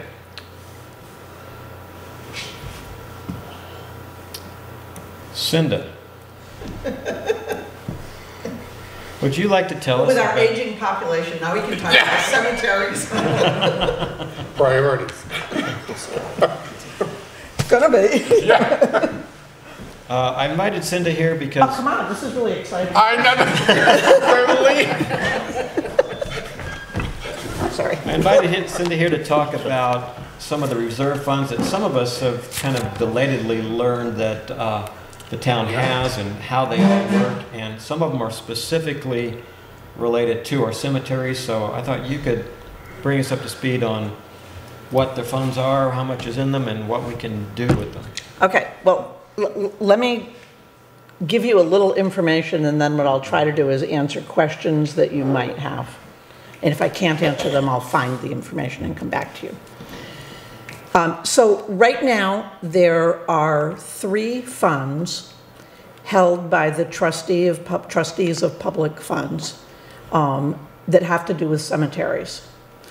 They are called the Cemetery Trust Fund, the Cemetery Perpetual Care Fund, and the Huntington Cemetery Fund. I don't have dates for establishment of all of those funds. The Huntington Fund was based on an 1890 gift. None of these are new. They've all been around for a long time. The purposes are very specific for each one of the funds. So the Cemetery Trust Fund, which has, as of the audited statement, June 2016, your current audit is out, so I'm not sure what the number is for right now, but as of 2016, it was $24,666. This is the Cemetery Trust Fund. These funds are set aside by the Select Board to acquire equipment needed for the care of our cemeteries or for the procurement of additional land if necessary for cemeteries. So that. For example, we have acquired new cemeteries lately that if we needed a mower to keep up the new cemeteries that we've acquired, Correct. this fund could be used to do that. Correct. Because we contract those services out, that is not something that we probably are looking at right at the moment. Right. But as you all know, things change, so there may come a time when that will be relevant. The Cemetery Perpetual Care Fund, as the name implies, is for the perpetual care of cemeteries. So that is funded by lot fees. When we sell a lot in the cemetery, half of that money goes to the Perpetual Care Fund, and half of it goes for the annual cemetery costs. So the Cemetery Perpetual Care Fund says, these funds result from payments made to the town of Shaftsbury to provide for the perpetual care of cemetery lots. An amount for this purpose is included in the price of each lot sold. Monies received by the town from this source become part of the principal of the fund and may not be used for any other purpose but to produce income for the perpetual care. This income is used by the town for cemetery care under the supervision of the Select Board. The annual net income from this fund is remitted to the town of Shaftsbury after the close of the fiscal year. So the Cemetery Perpetual Care Fund at the moment has $125,280. That's as of June 2016. The income from that fund is, well, 2016, it was almost $3,000. The income from the Cemetery Trust Fund was $587. So that approximately $3,500 is remitted to the town and is part of what covers the annual budget for cemeteries, not the principal. And it's one of the reasons we raised the prices for lots, so that this began to, I mean, we'd have to raise them a whole lot to actually cover the cost of cemetery maintenance. The Huntington Cemetery Fund. Just to be clear, before we leave those two, though, that is happening, that every year part of the revenues in our budget is the income from those two funds. The Huntington Cemetery Fund is the most restrictive. It is, as I said, based on an 1890 gift in trust by Calvin Huntington, established to provide income to keep in repair the family gravestones of his relations in the town graveyard, which is the Center Shaftsbury graveyard, and it's the stones that are in the front next to the church. Fund principal may not be expended for any purpose. Income from these funds may only be used for the stated purpose of the fund. So if we have no repair or maintenance to the Huntington family stones, that money just rolls over on itself. We don't get any of the income from that fund. So those are the three cemetery funds. As I say, held by the trustees. And all of that is separate, except for that small 3,500, give or take, income piece that we get from the budget that the cemetery committee presents to you each year. We contract out the maintenance, and we build into our budget some maintenance that's over and above mowing.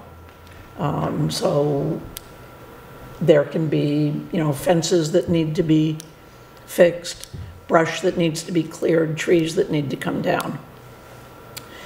There is another fund. It is not held by the trustees. It is a reserve fund that was set up by the town. It was set up in 2010. Oh, wait, before I go there, let me talk about Grandview Cemetery. As you all know, Shaftsbury took over Grandview Cemetery. That brought to the town, approximately $82,000. That money is still sitting in the general fund. I'm not sure what we're waiting for. It is to be transferred to the perpetual care fund. It is their perpetual care monies. So it needs to go to our perpetual care fund. I'm not sure what the holdup is on that, but so if it's something you guys need to order to have happen, could you please do that?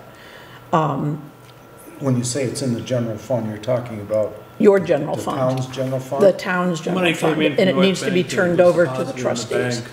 And when the cemetery board voted a month ago how they wanted to split up, I talked to Rob. Everything has to go to Rob. And then it's just a matter of Rob and I getting together and transferring, him getting the check from us, and then he'll administer it from there. It's just a transfer, but there was some confusion about the way it was.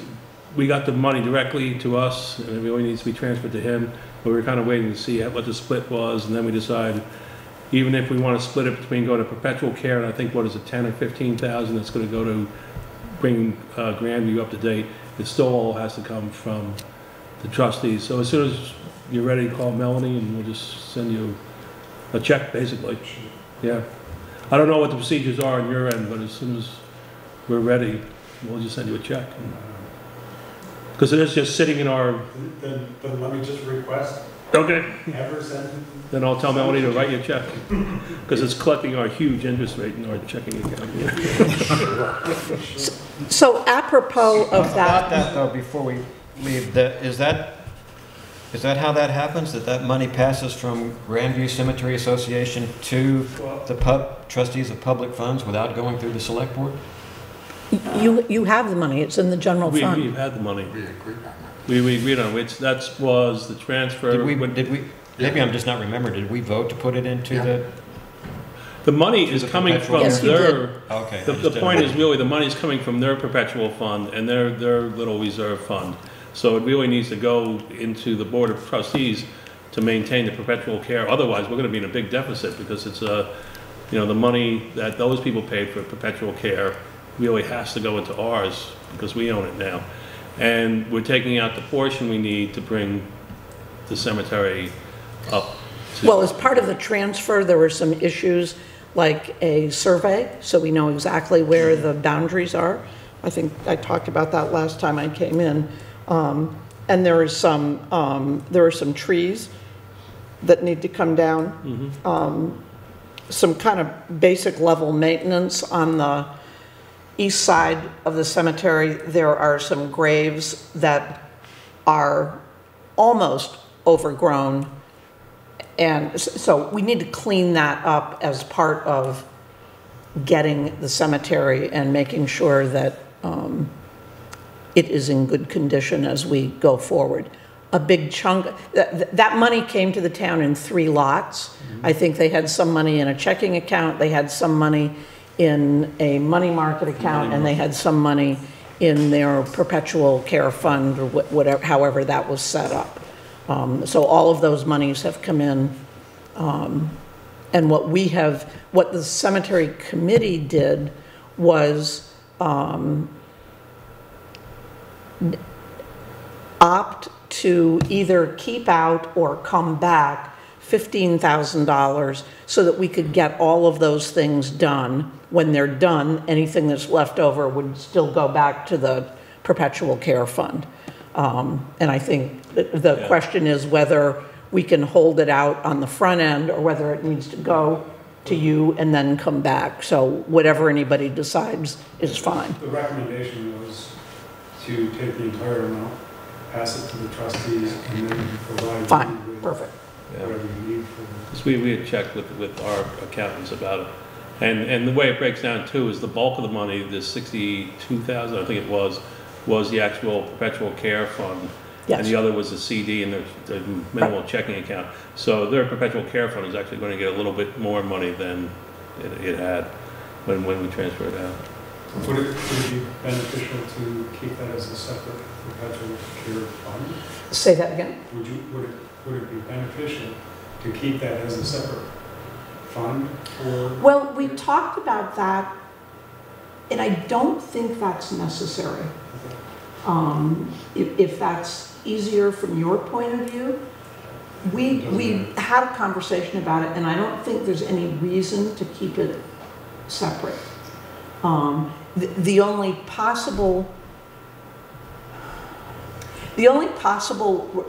reason to do that, and it actually that doesn't, we need to budget for Grandview.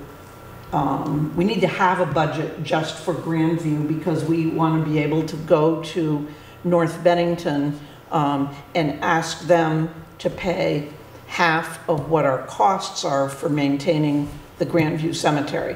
Art and I went to see them, I don't know, a year and a half ago. So they're expecting that, and so as part of this fall's budgeting, we need to be able to go back to them and say we need X number of dollars. And Because their budget was already established. correct, when we went. They're waiting for a Yes. number from us to put in their next budget cycle. Yep. This is the trustees of Bennington, correct? Of North Bennington. Of North Bennington. North Bennington, Yes. yes.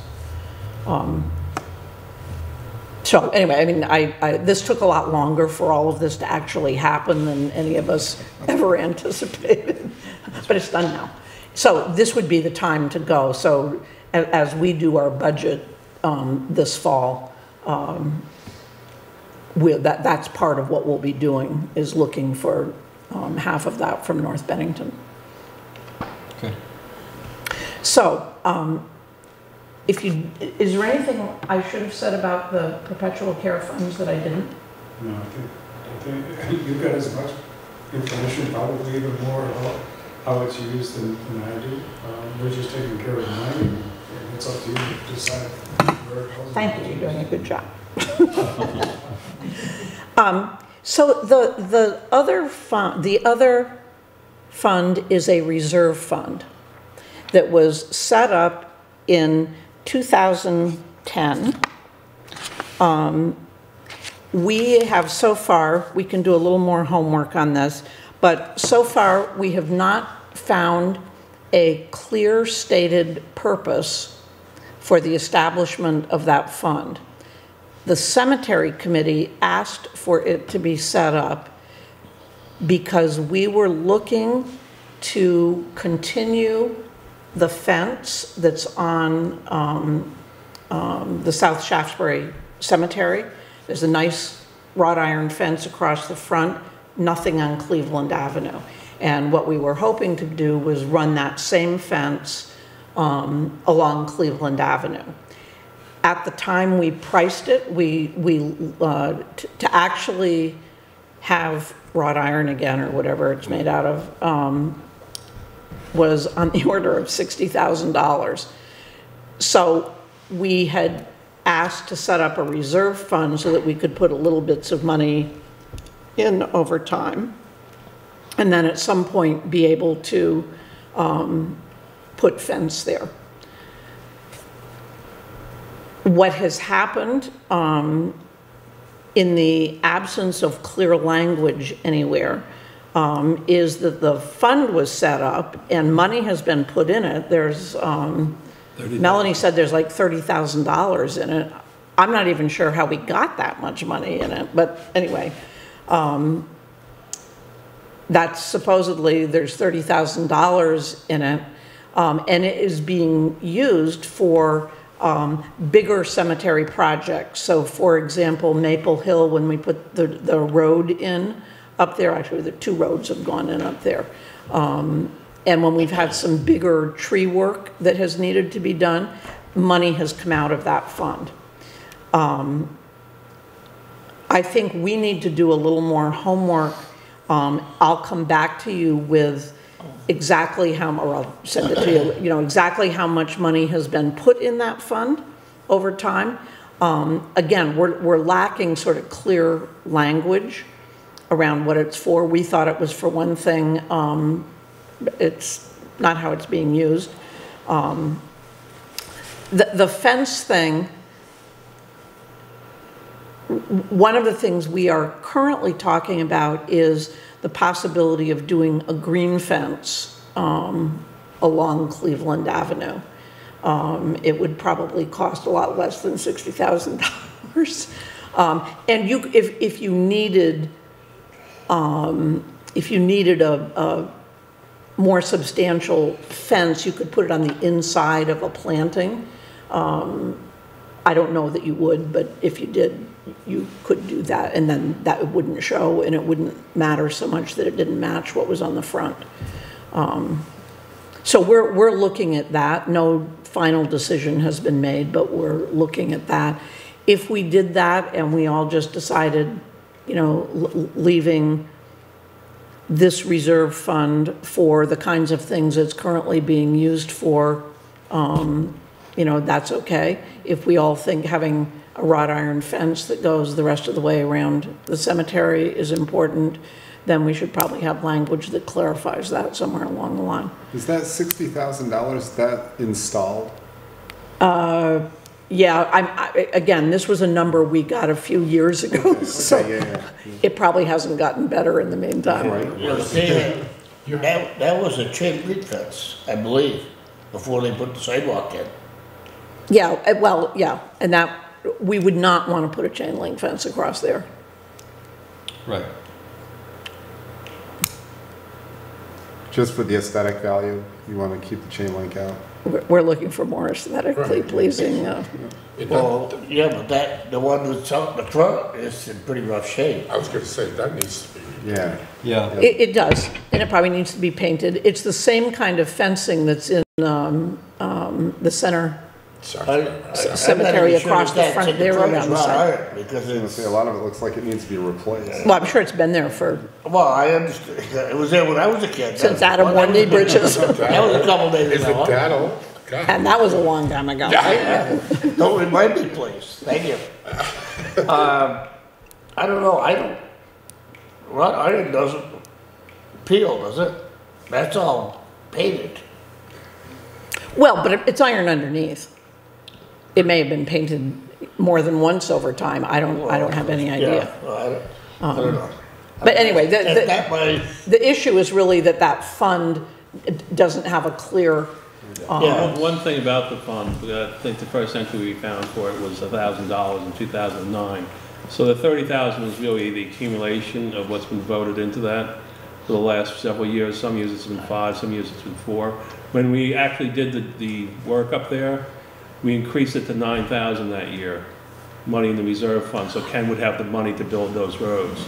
So this is like this is actually, we probably took some money out. I'll print that out tomorrow because I'm kind of curious. We probably did take some out when a huge tree fell or something to cover because we were out of the maintenance budget, but the $30,000 is just that accumulation from 2009. But you're still right. What's the end goal? If it really is a fence, then we have to do what I did last year, is up it for 1 year so that we can build a road, and but keep towards the goal of the fence, because you're right, it's not getting any cheaper, so maybe. Well, and I think the committee needs to have some more conversation. You know, at the time, we thought that was a way to get to that kind of fence. You know, whether that's the most important thing, given all the rest of the things that the community is dealing with, you know, may or may not be the case. So we'll talk about it and it'll come back with a recommendation to the select board. But I just wanted you to know that there was that other fund. It is not held by the trustees. It's wherever and however you deal with reserve funds. If the funds are set aside for cemetery purposes, whatever that may be, I think we are supposed to be handling that, or managing that money. So I don't know where it is right now. This is news to me. Oh, this reserve fund is just a standard, the town can set any reserve fund for anything with voter approval. So this reserve fund was not set up as a trust fund in the way you guys handle it. This is approved every year, a donation, not a donation, an allocation into this fund that's to be used for operational things, unusual things like building the driveway, or this fund was possibly, this wording is vague, but the intent apparently was just to save up separately from tax dollars to build the fence around there. And that's the part we have to clarify. But your trustee funds are a different matter altogether. The contributions to perpetual funds, that's lined out in the paperwork people do to buy plots, and the other was like Huntington, and that is just a bequest. But this is completely, this is like our Class 3 road fund. That's in the same category that this is truck fund or truck fund or the fire truck fund or. Yeah, but within the state statutes, it's pretty clear that the trustees are to manage any funds that are used for cemetery purposes. So well, I know what you're citing, and I think we're into, that is authority over these funds, your funds, and this is really the operating budget, unless the statute's to be interpreted that you're going to supervise all the spending in the cemetery, everything Ken does, every aspect of its daily operations. It's a good question. Maybe we ought to make sure, and then we would just eliminate this fund altogether and just make it a transfer to something over in your end, because this is more operational. Yeah, I was going to say the difference is the reserve funds are monies that you can use all of it. Your funds, we can only use income. Well, not necessarily. Well, actually, that's not true for the cemetery trust fund. If we need a lawnmower, then that's. Yeah, and that's really, I think, up to the board to determine how much of any of the funds gets used to a certain. Well, what we have discovered when we were looking today, because the only language we could find back in 2009 was pretty vague, and we kind of had the impression that this was set up to collect money for a fence. And that's why I just upped it to 1 year, because to put that money for the road in one place. But now we're kind of curious too, because like when we start the Class 3 reserve fund, that has to be on the ballot, it has to be approved to start that. And we didn't get a chance today to go back to 2008 and 2009 to see if this appeared anywhere. So and again, I don't know, this was from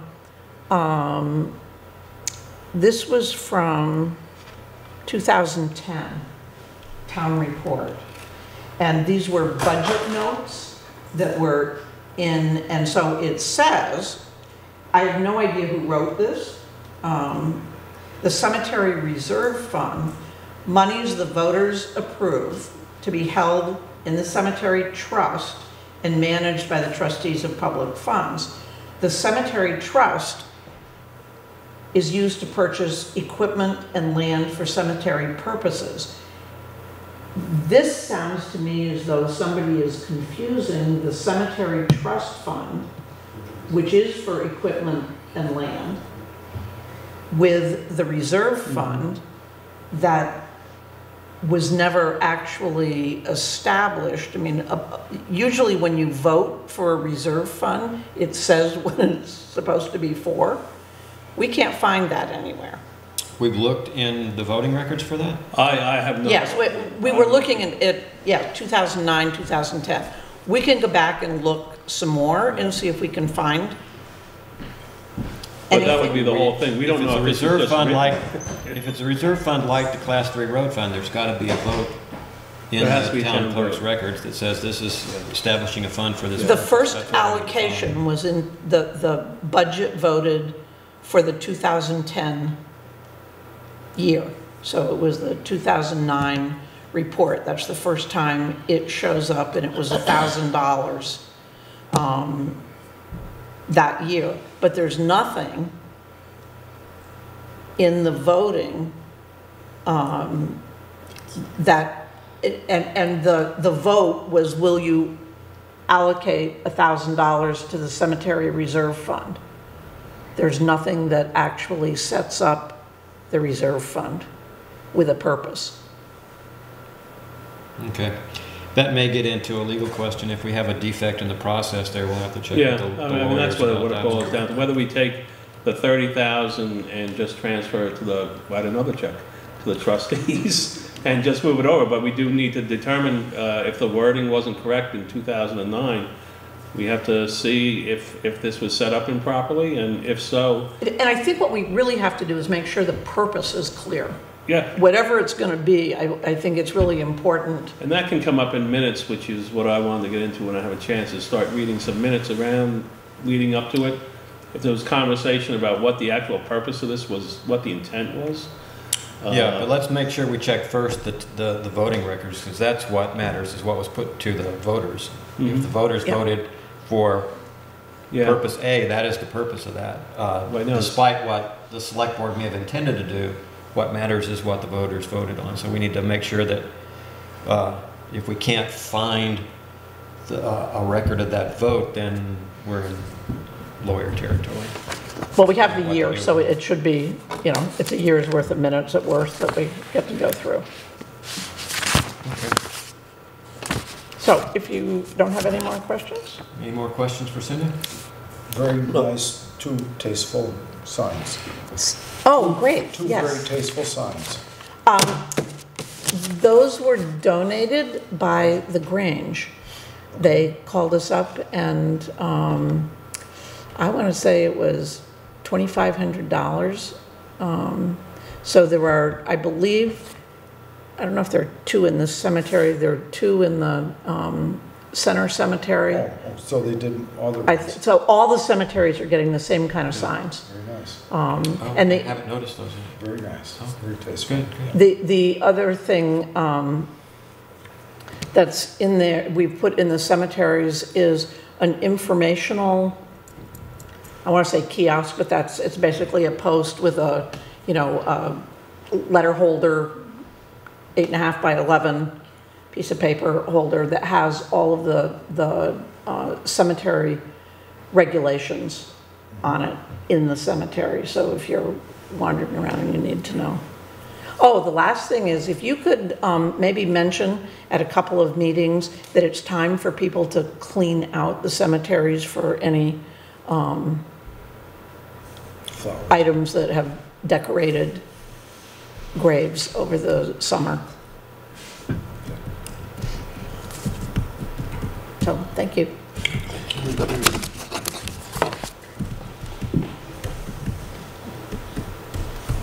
Thank you, Cindy. Okay, item 12, website design vendor. I have looked at three. I think the best choice is to go with Spectrum Design, which is a company owned by Jonas Spivak, who's president of the Bennington Chamber of Commerce. He's somebody I know from other things. I've looked at his example work. He's given us a good price on that. The initial price was actually one of the lowest, and then he added a few $100s to it when we clarified exactly how we were going to be reorganizing our documents. But that's going to be around $2,000, which is under the limit that requires a vote. It's $3,000. It's all you need is three proposals. 3 proposals. So without objection, I will move ahead with that. Mike Chianowski of the Planning Commission and graphic designer himself has been helping me go through that. So we'll be going forward with the process, and it's going to be, starting point is what I presented a few meetings back in terms of changing the design to be brighter, to have more information about the town in terms of attracting people, economic development, publicizing the trails that I've been talking about, as well as reorganizing it and putting into something that into a content management system that can be changed more easily. You want to vote on that? Would you like a motion? I think we can just go ahead and yeah, this is do that. below the amount that's required. It's just I'm updating the board on it. It's considered an incidental range of expenses.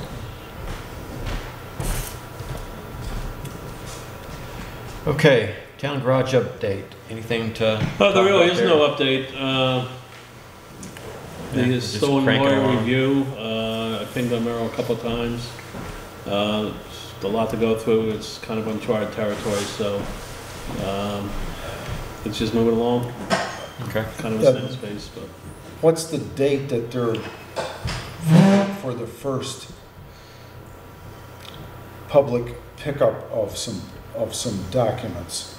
I think we're aiming for the beginning of November now, but that we're still waiting on. We have to get that was one of the to-do the action items from that special meeting we had on that, and I don't believe we've had a schedule submitted to us yet. Yeah, until we iron out what the actual AIA contract's going to say, or our altering of it, and we come to an agreement between the lawyers and the architects on that. Okay.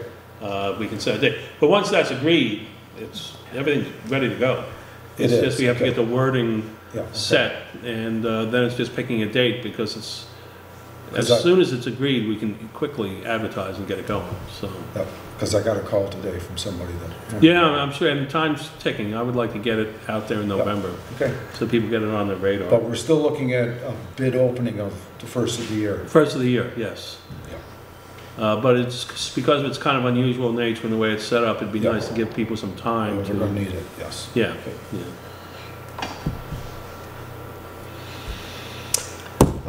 Bennington County Solid Waste Alliance Ordinance Amendment.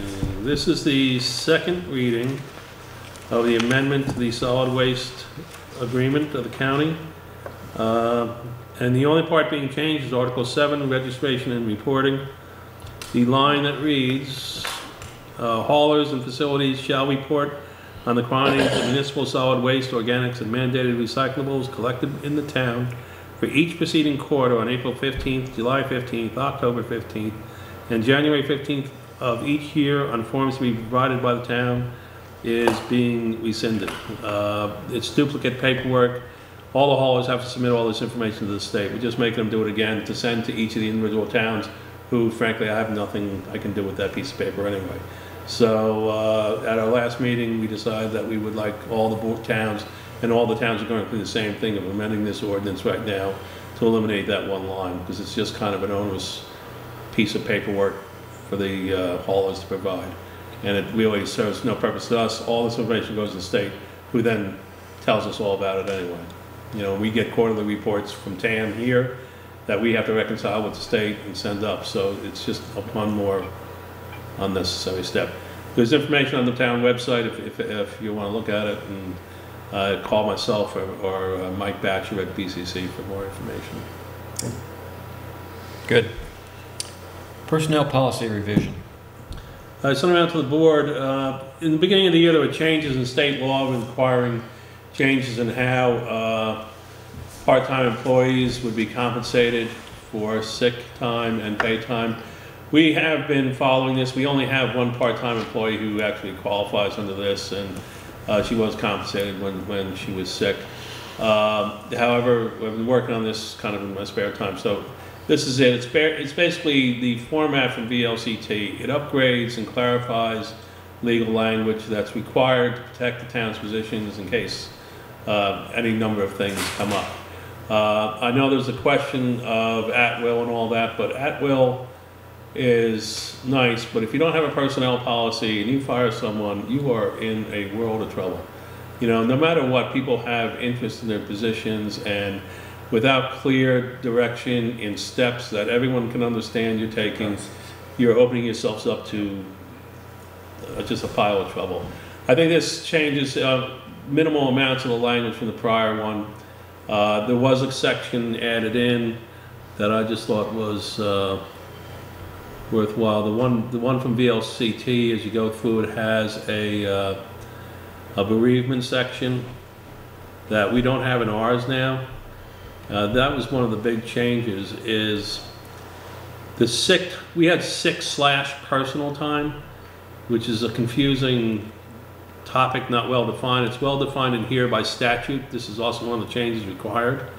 So on the recommendations of VLCT, it's now just sick time with a lot of reasons you can use that sick time. And many of those are statutorily required. This isn't optional. And what we would do with this, if the board approves it, is we would send this back to VLCT with any tweaks we make. They review it legally for free to make sure that we're not in any bind here. But the sick leave has been redefined. The bereavement leave of 1 to 3 days, and list out who you can take it for, it's kind of a standard thing in a lot of places I've been to. What you run into is towards the end, because we run on a fiscal year, you get somebody in June or you know, May, and this comes up. You know, people need to take a day or two, and if they don't have vacation time, they're on unpaid leave in the midst of already a trauma.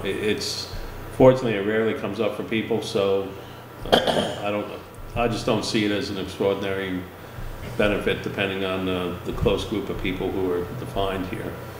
Well, can't they apply for FEML?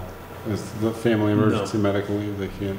That is a whole other statutorial thing, but different. Yeah. Bereavement leave is not, or for death, it's not really Family Medical Leave Act. Right. Yeah, and Family Medical Leave Act doesn't mean you get paid either. It means you can take time off. But it protects your position from having. Well, I mean, you know, this is more like, are we going to take the pay from someone who has to go to a funeral for 3 days, or are we just going to cover it as a benefit? You know, right now, like I said, you can get caught. I mean, even when my mother-in-law died, you know, using these sick/personal days, and that's when it really caught my attention, because I hadn't thought about it when I started here. That boy, I've never worked in a place that didn't have a bereavement section of their personnel policy. So it's not a huge thing, but it certainly helps and can be kind of a morale builder if you're losing someone. You know you're not chewing into time that's, or you're not going to get paid because you happen to go on vacation the month before and it's the end of the year, you know. And the night, you know, we allow 2 years of sick time. We built up. And that's not too bad. But it's 24 days. You know, I break my arm and I'm on the road crew. That 24 days is gone in no time. And then they're on our disability, which we'll get to later. And you know, chipping away at that time, I fully encourage everyone never to take a sick day, or this /personal day, unless you're really sick, because boy, your time runs out. There's nothing we can do for that, and we've tried to make that clear, because you just cannot be paid sick days you don't have, then everyone would just be doing it. And you can't contribute to the other person's sick time, we don't allow that. So just the possibility, especially, I mean, primarily we're talking about road crew. You know, the possibility of getting hurt and not being able to come to that job. You know, it isn't like if I broke my left arm, I could still come in and write. Or if I break my left arm, I can't do my job over here, and then they'd be out of sick time rapidly. Our current disability is frankly kind of a joke. It was set up years ago, so I'm going to look into a new disability plan. You get like $400 a week, which is barely half of a lot of the salaries. And if you have that, unfortunately, we discovered that if you buy the extra Aflac will pay because we have a disability plan. So Aflac is actually better than the one we have, which was purchased years ago. So, but that's not on this topic, that's another thing coming up. Are you suggesting that we consider changing the cap on sick days? No, I just would like not to dig into it by having people have to take, 2 or 3 days for bereavement funeral, leave. okay. Yeah, I don't think we need to up it. Most people it's expiring after 2 years. They have their full, whatever that turns out to be, 192 hours. And so they're not turning back hours. So, a lot of them turn back vacation time. Most of the road crew doesn't even use all their vacation. So it's just a matter of giving it a little more flexibility so that they don't have to use it. I just don't like the idea of them using sick time when it's pretty minimal. If you're in that kind of position, it's pretty minimal. A couple of sprains and you could burn all your sick time, just like that. Well, thank you for staying on top of this. I got a little confused and worried about the VLCT's introduction of this, talking about at-will employment. But I agree with Dave that we have to have a personnel policy both to protect us, to protect the employees, to make sure that we don't get a rogue select board in here that just wants to make sure we hire their relatives. Having a policy in place makes it clear to everybody what the rules are. The only, there aren't many changes to this, except in the wording, which I think is better. Just there's 2 designation points in the sexual harassment part and the other part of who should file a complaint with. I'm making it myself first and then the select board chair, because I can't think of anyone else to put it. So it would either be me, which the employment harassment and discrimination section needs 2 notification points that an employee can go to in the sexual harassment part. So it'll be myself and the select board chair. And the rest of it, we'll leave it like this. I'm going to tidy it up because you'll see VLCTs some places in text still. And I'll eliminate all that. And I left in the headers for a lot of sections just to try and give you a background of why we need to change this. A lot of this is state law driven. Okay. So I will make up a tidy part of this, and if there are any changes over the next 2 weeks or close to 3 weeks before the next meeting, I can write those in and we can move to adopt this at the November 6th meeting. And then I will send it to VLCT for legal review. Mm-hmm.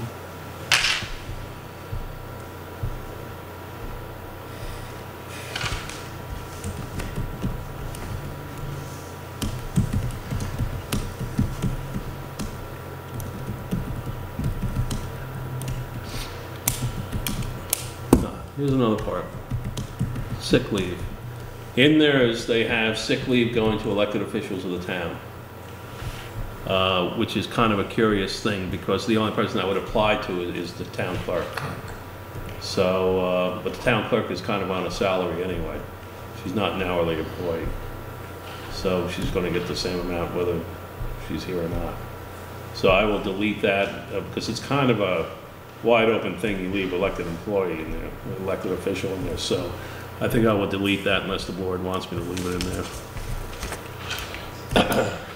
I'm sorry, I need to get you to repeat that. I was trying to grab an action item there. Part of the sick leave and what they have in the VLCT thing is that it's for the employees. What an employee means an employee or an elected official of the town. You can use that a couple. So I don't think we really want to leave that wording in. The only kind of elected person who's paid here of consequence is the town clerk, who's on salary, so this doesn't really apply anyway.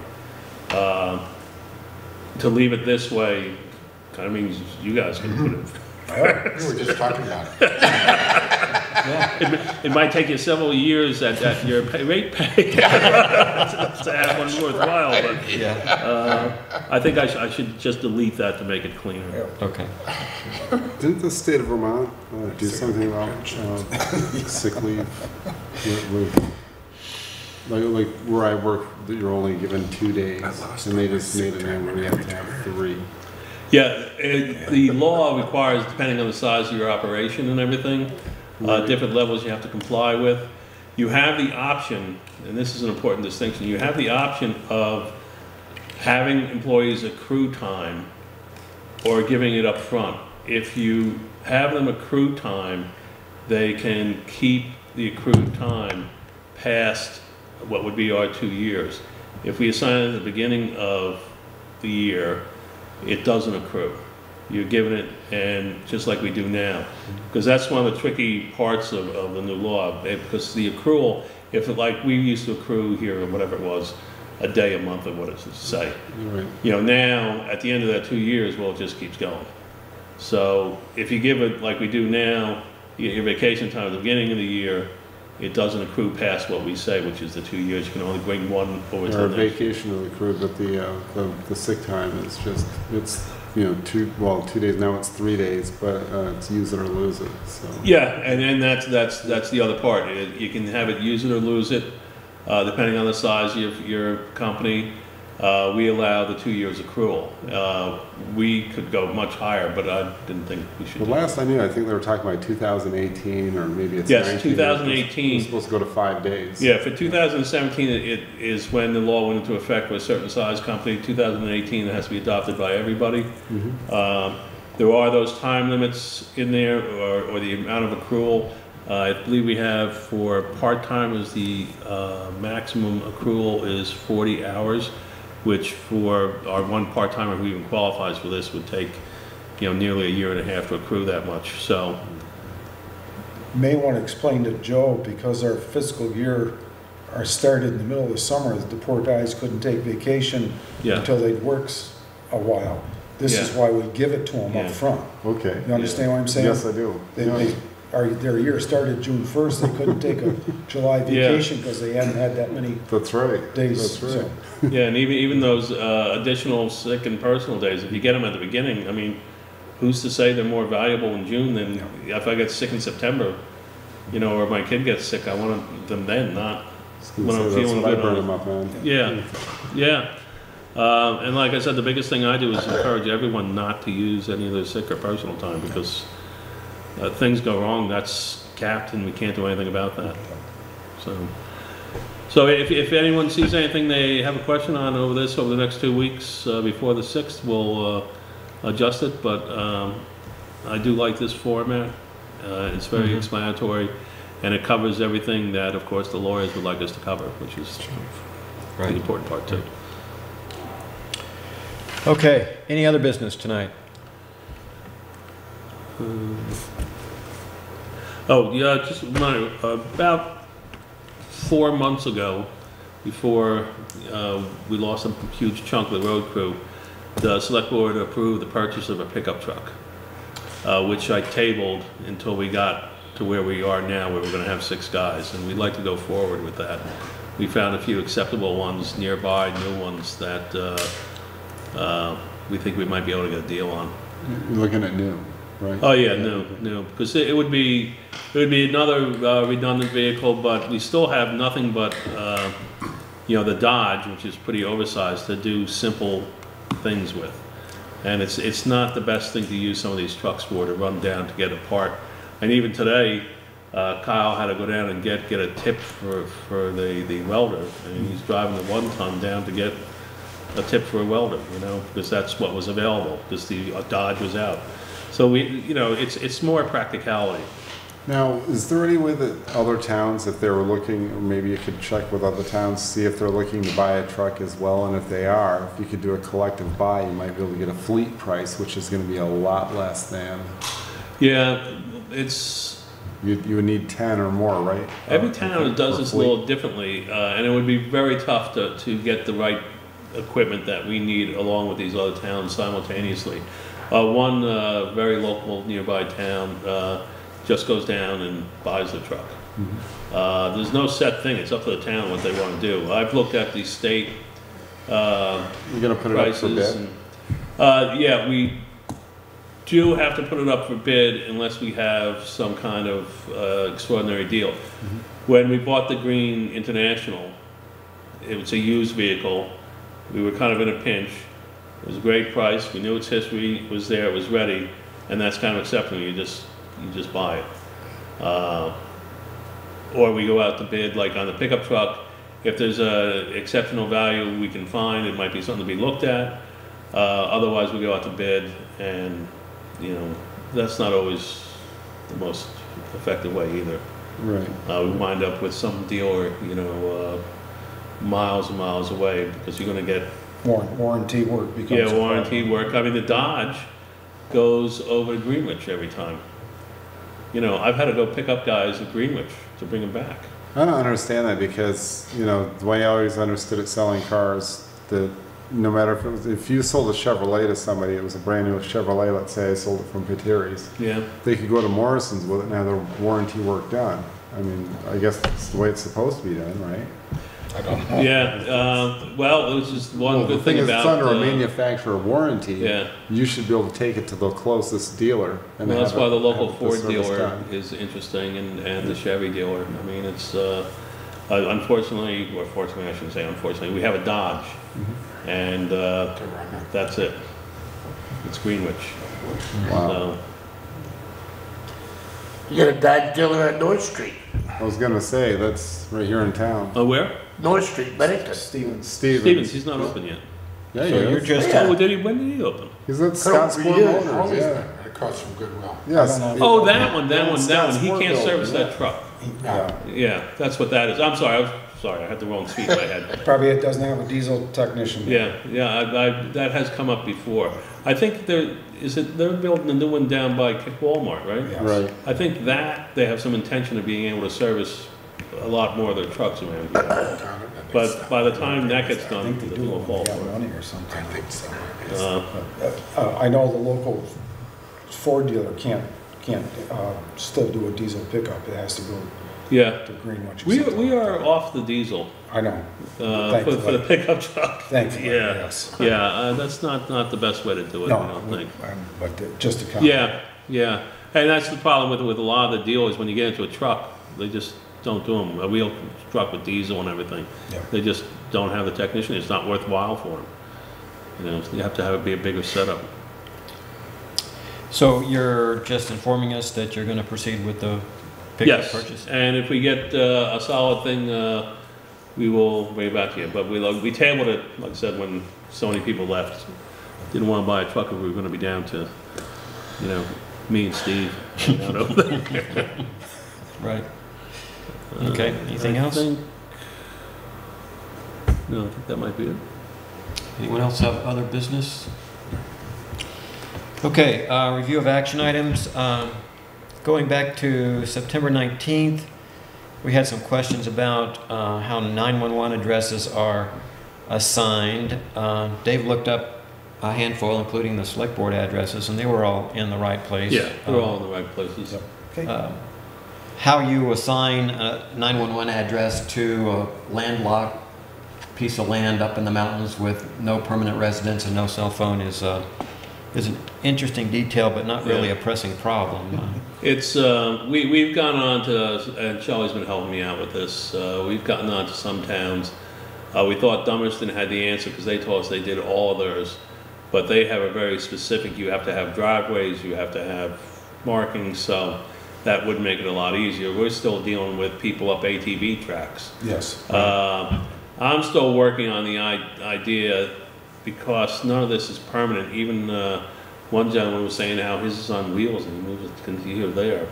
I would like to taper it off, like just taking Shaftsbury Hollow and Sleepy Hollow, make that Sleepy Hollow West and Sleepy Hollow East, and then the third fork up at the top we'll have to call something else.